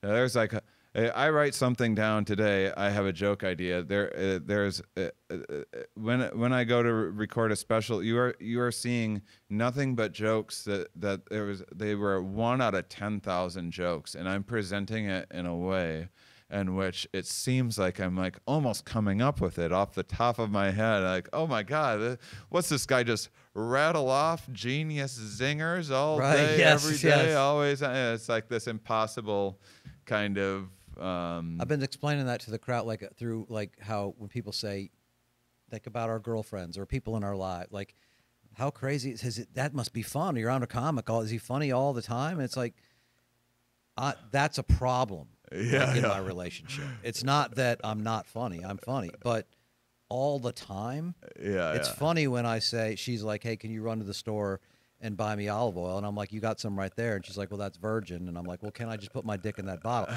That's hilarious, right? But not 7 times a day, every day for 23 years. It's old as, it's not funny, you know?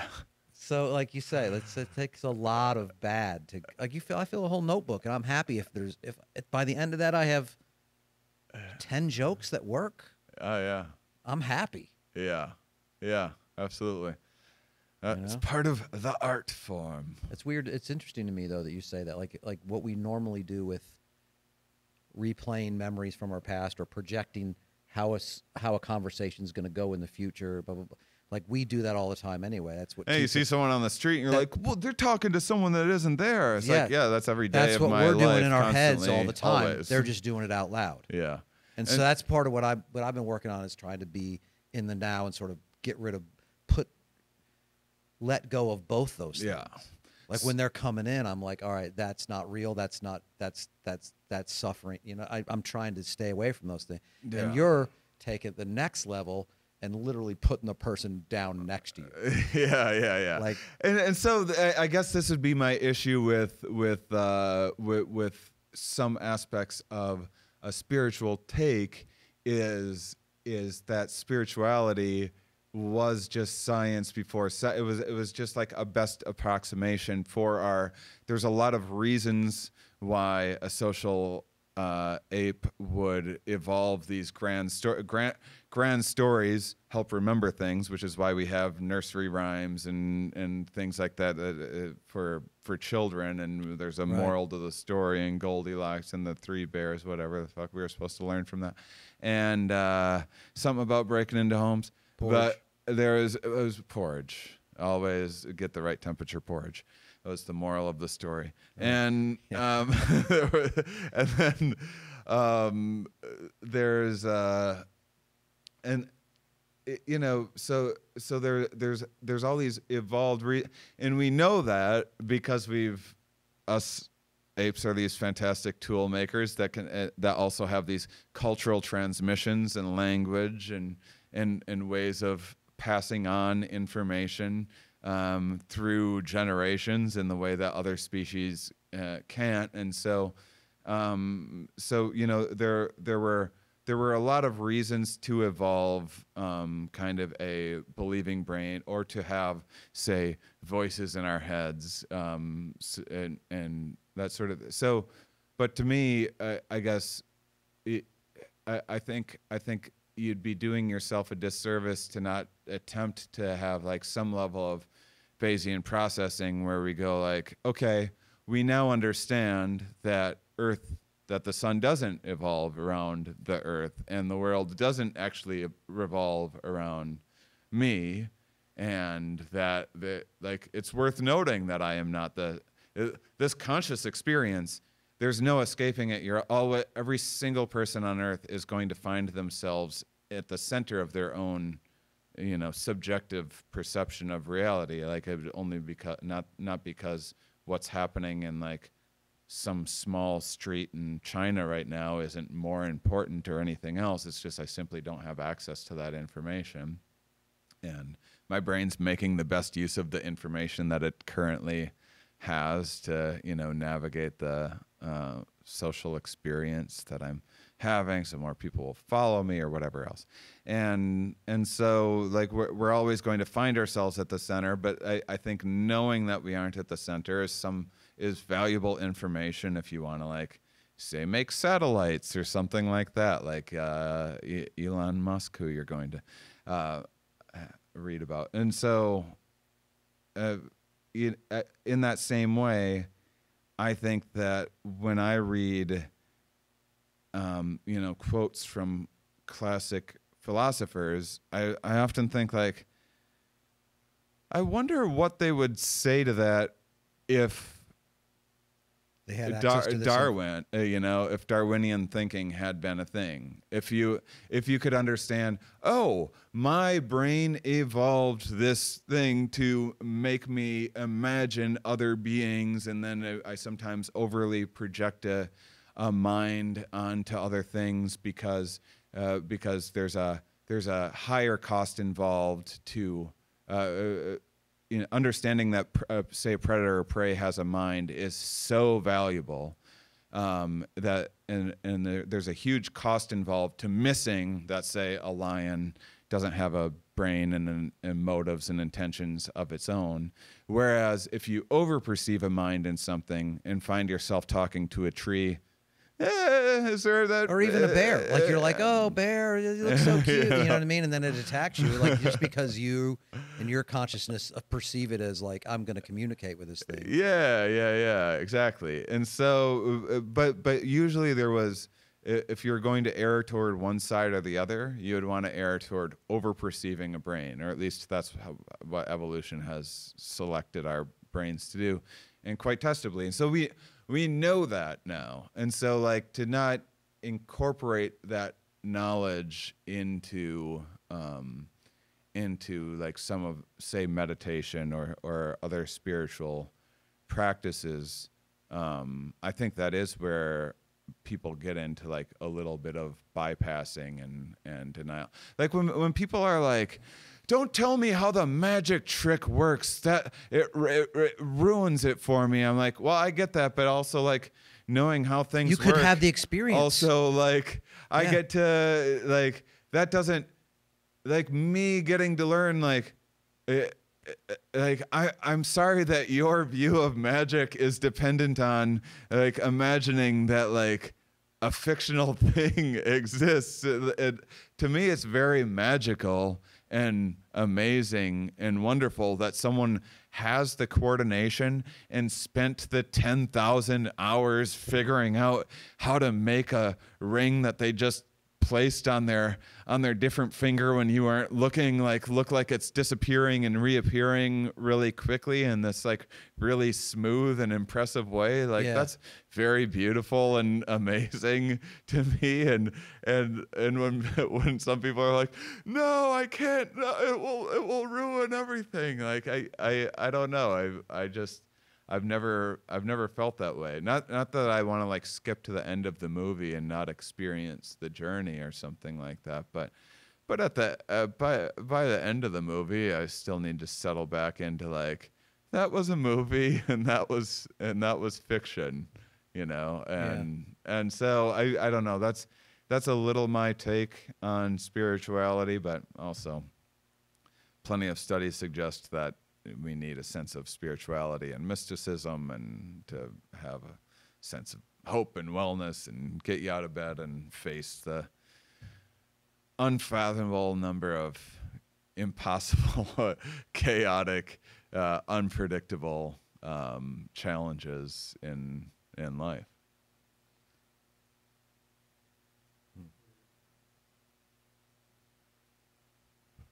So I don't know. I like Andy Puddicombe of Headspace. I don't even know what that is. Headspace is a meditation app. He was a Buddhist, and then he was like, you know, he actually like the monastery was like a hair abusive, or he thought that it was, and like he like physically had to escape after like, you know, decades of committing himself to this, and then, you know, was like at a bar and was like, I want to explain meditation to like the people sitting in this bar right now. And so like what happens if you just strip away all of the spirituality? And I think that if you put his guided meditations up against these spiritual, like I think they'd be saying pretty darn close to a lot of the same thing. And just, you know, Sam Harris was one of the 4 horsemen of atheism, and now has one of the top meditation apps in the world. And I'm all for atheism that rejects, to be honest, that rejects religion for the most part. I feel like atheism that accepts there's nothing, and I know that, is denying science. Because science is about not knowing and taking yourself to a place where, for sure, this reality that we've created obviously is a fiction. Yeah. So to cut through that and to get to a place where you're quieting your mind and connecting to whatever that science is. Yeah. That is the even if it's the quantum, what all that, you know, all beyond me. Yeah. But it's like, to me, if I can shut out my own mind and shut out all the shit that's come in, that's not religion. Yeah. That's science. Yeah. Some of these guys that I'm reading, like that wrote in the 1900s, have a connection to like what our DNA is doing that they shouldn't have had. You know what I'm saying? Because through meditation and sort of their own learning and paying attention to things and their own thinking on these subjects and philosophies, they came to some of the same answers that science has then come to, you know? That's my understanding of it, you know? Yeah. So I don't know what Sam Harris is doing. I think of him as like to hear that is pretty interesting to me. Because I don't really follow, but I know people that are. He's got a top meditation podcast. That's interesting.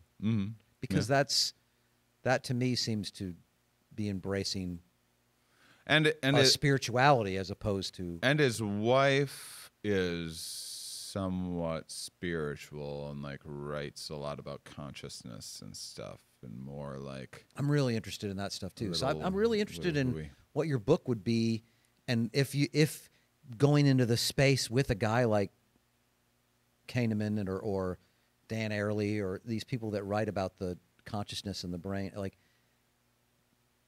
will there be a space for you in that as an author, or would there be skepticism because you're not, you don't have a doctorate or you don't have these things that I mean, these that's people just have. like the stuff that I'm used to. Like I'm a comedian, so I'm not taken seriously. But then if you're a comedy fan, science is too boring for you.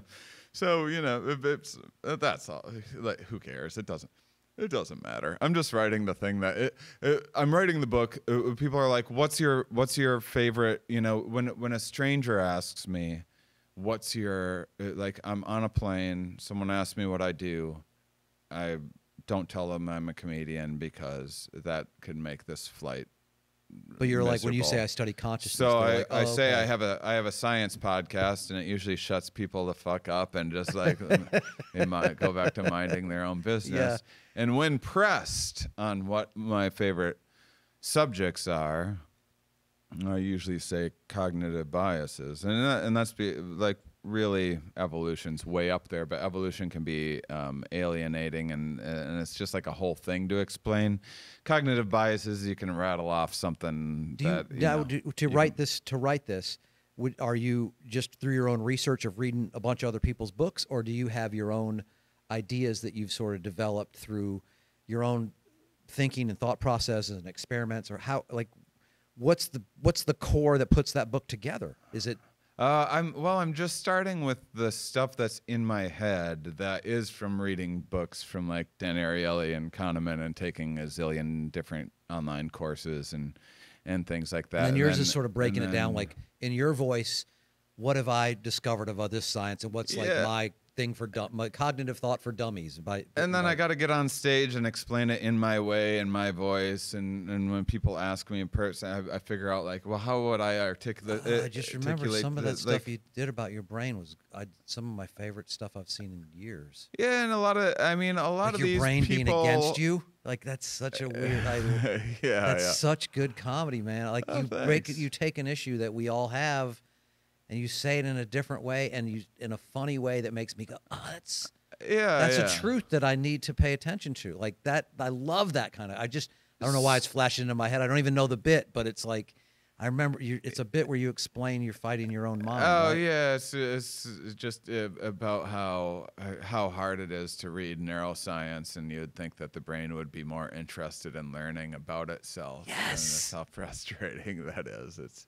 But that's not what the brain's for. But yeah, that's the joke that I set aside my knowledge of why the brain's like that for the. But yeah, it is. I it's love hilarious. that kind of stuff. So yeah, I mean, like, and just there's.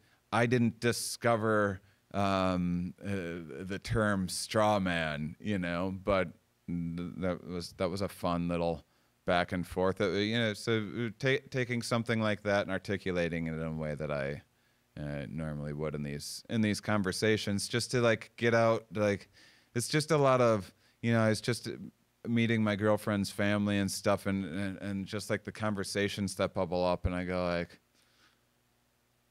if I had more time to like share what my point of view is, to like explain some of the like, here's what I would say, and so that's like the book that I that's someone's like, oh, what's this and that about, like, my girlfriend was like, Shane knows a bunch about like mating behavior or whatever, and he did a whole thing. I remember I specifically keep coming back to Cincinnati at Brouhaha, talking to you about, you were sort of had your notes and you're like, I'm working on this thing right now, or I'm doing I made a Netflix special about it. Yes, that special ended up becoming that, like that's. Yeah. And so then I just like listened to them. Because I'm a quiet person in real life, and I just prefer to. But my girlfriend's always like, "Hey, talk about your or whatever," and so then they go off talking about like, "Hey, why do men and women do this thing? And is it DNA or is it culture or whatever?" And I'm just sitting and listening, and then finally, I forgot all about that, man. My girlfriend's like, "So what's the science of that?" And I'll be like, "Well, there's." What you're trying to articulate is something called like the minimal parental investment theory, which makes this and that prediction. And so whenever that comes up in conversation, I'm just like, Yeah, I just got to write that down just to explain. I find myself explaining this same idea over and over again, and I've noticed that people enjoy hearing about it, and so I'll just write that down. Interesting. I'm thinking again about TikTok and like people like right now. There's a lot of stuff of people explaining relationships and explaining like Pearl has her things and like these like clips that are popping up that are the relationship sort of experts. Do you find that they're hitting on a lot of the psychology and the subjects that you were talking about 8 years ago when you developed that show 10 years ago, and now, or are they all just wrong again and they're putting out some stuff that maybe now you could go back and sort of almost be the voice of correction of like funny science going back to these people? Like everybody right now is sort of wrapped up in narcissism, and in I'm not on TikTok, so right, but I'm just like there's a lot of that. There's a lot of what's the types of people, like the dismissive avoidance and the blah blah blah, and these people like these relationships that are attracted to one another, and this is why they're not working, and this is how you deal with the. So I can see you already being like, that stuff is yeah. But this is what people are right now are absorbing. Yeah. And is that all sort of disproved science? Yeah, those what are they? The attachment theories.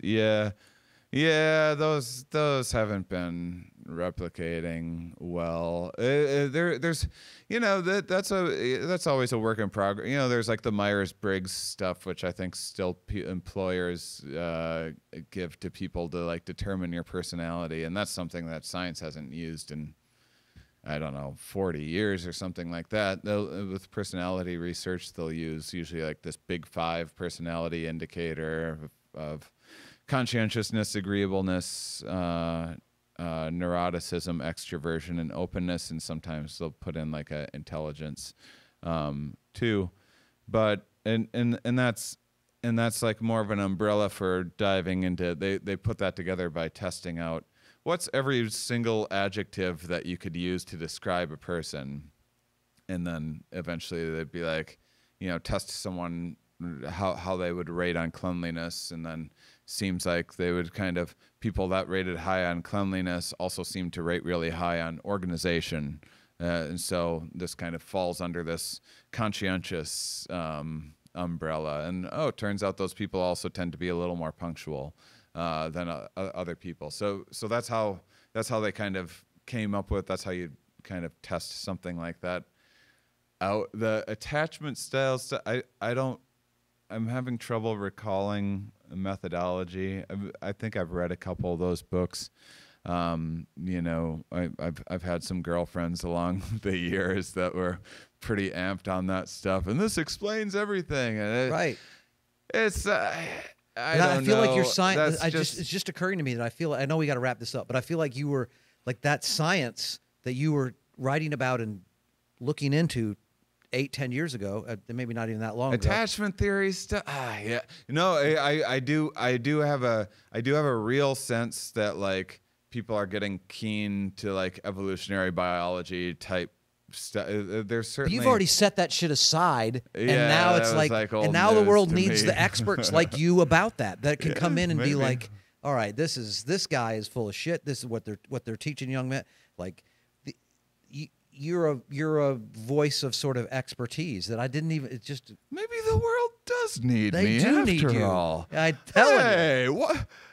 Back up off that bridge, Shane. Did you introduce red flags? Did you in your special? What's that? Red flags in your special. Was that a thing from you that's now permeating society? No.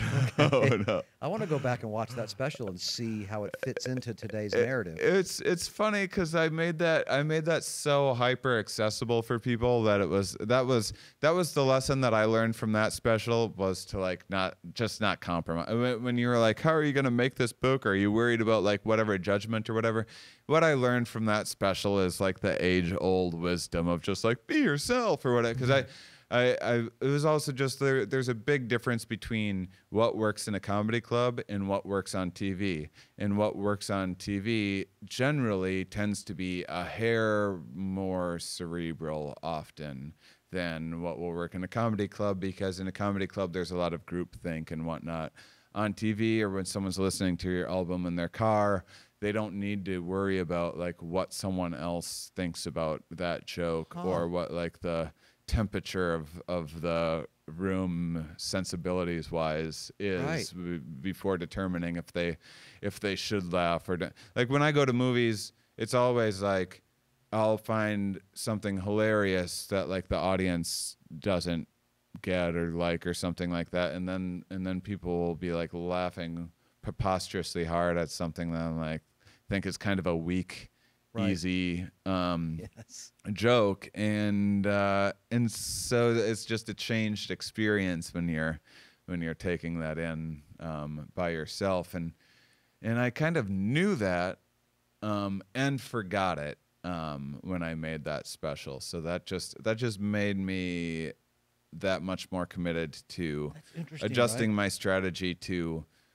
find the thing that I want to talk about and make, and then figure out how to market it appropriately to the right audience, so that like, you know, if someone doesn't give a shit about cognitive biases, but they love like fictional books like Animal Farm, perhaps they'll like my sloth book whenever the hell that gets done, which is probably a ways off. If people don't give a shit about that but want to learn about, I think the sloth book should take a long time. Yeah. It really should. You shouldn't be able to knock that one out quickly. Slow. It should be a slow read. All of still that. Just hanging there. Yeah. Very good. Their default state is hanging. Their what? Their default state is hanging. The way that their bones are constructed. It's just hanging. They're not using any energy whatsoever. When they die, they'll stay hanging up there. That's just how their bones are. Wow. So they're not like using muscle to hang. They're just hanging. Dangle. Do bats do the same thing when they hang upside when they hang? I don't know. I mean, they're sleeping like that. Probably. They're pretty darn light. Probably doesn't take a lot of energy to get a good grip going. But yeah, I don't know. I don't know about bat feet muscles. I'll have to look into it. There has to be a correlation. Sloths can't be the only thing that hang. Oh yeah, no, I didn't say that they were. I have no idea. I just know that their legs or arms or whatever limbs. I think that analysis about comedy and the context of watching it or listening to it, that's never occurred to me, but it seems so obvious now. But because the bat reason, their knees face backwards. When they relax, special tendons lock the toes and talons in place, so they do not exert energy while hanging. So hell yeah, bats. That makes sense. Yeah, it'd be weird to just be holding on for dear life all of the time. Yeah, no matter what your weight is, trying to sleep. It's in proportion. It's still a lot for your little legs. You know? But that is so interesting to me because I've always thought of stand-up. Like I would want to capture. I've always thought like the idea is to kill for the room, and just to capture that thing that's happening in the room, and then once you capture that, that's what you've and that's exactly wrong. That didn't even occur to me. I have this joke on my first album. It would bomb every time that I did it. I barely tried it, and I just thought it was hilarious. And comics would laugh in the back and stuff, and it was just like really bizarre.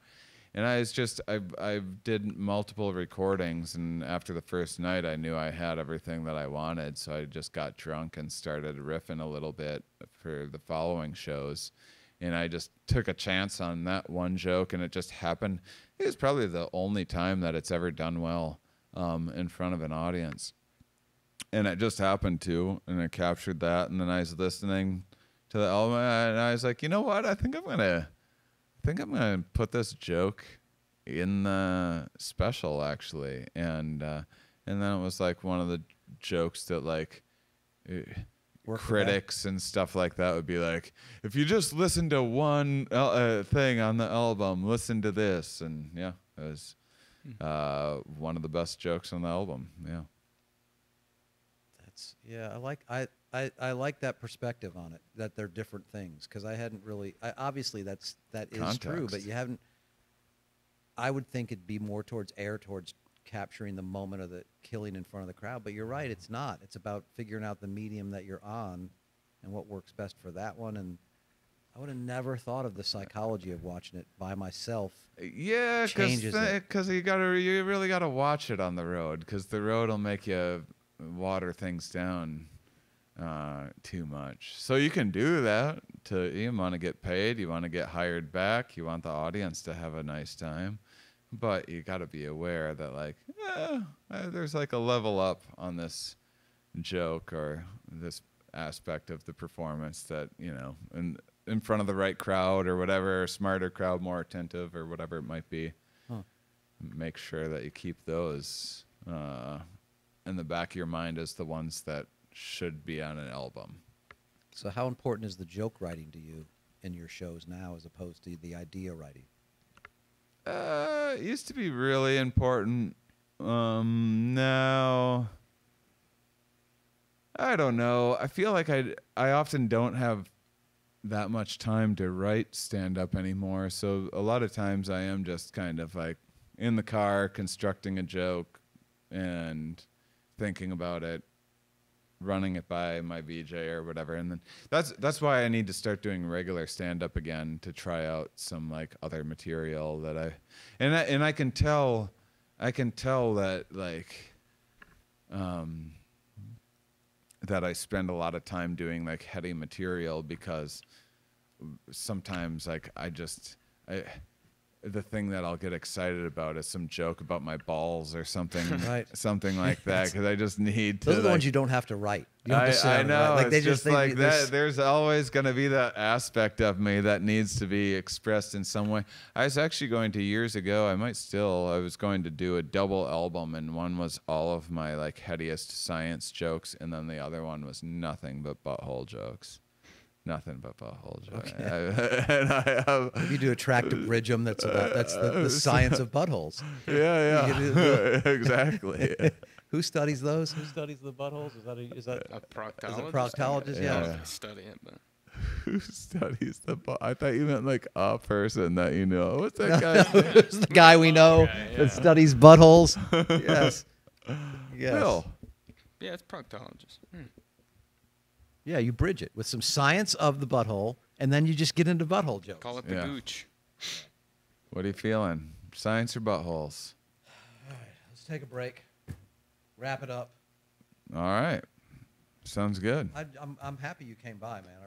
I'm glad this worked out. There's a short notice. Did you get to do any of the anecdotes that you wanted to do? You know what I mean? Did you save any? Did you get any of the good stuff? Like at the beginning, you were like, you know. Oh, like no, it's not. We were talking before recording that I like to be I like to not be entertaining when I'm not recording, because I do the same thing before a show, like is my most boring. Right before a show, I usually like get a little like I get tired and like sometimes a little sad, like right before for about the 30 minutes, like gearing up to it often, and then like. So if you find yourself too happy before a show, do you try to do something to turn that around? Get some I mean, I'm a real pro at finding any excuse for. Do you have to get in? Do you specifically try to get yourself to a headspace before you go on stage? No. Yeah. Okay. I don't know. No, I mean, for me, getting on, no, I can just walk on stage and do it. That's the easiest, most boring aspect of everything that I do. I mean, I was driving to that gig on. You know, if you see me, I was driving to that gig, like on the phone with a few different people, figuring out packaging, checking with a lawyer to make sure that I don't go to jail. And then I'm sorting this and that out. I show up 2.5 hours early to go through tech stuff. 2 hours ahead of time, I'm doing video and tech checks. I wouldn't stereotype you that way. I would stereotype you as like you're doing whippets in the van and fucking showtime. I got to get there. But no, you're like on the phone working 3 businesses. You got 2 phones. You're putting together a show. You're on the phone with the video madness. guy, and then you're like, you show up. By the time I get on stage, it's like it's usually like the only chance I've had to relax all day. Well, that's good to know that if I come see you, I'm watching like your sort of most relaxing moment. I was like, God. That's cool. Finally, like, there's nothing else I have to do right now than just be funny for 90 minutes. That's the easiest part of my day.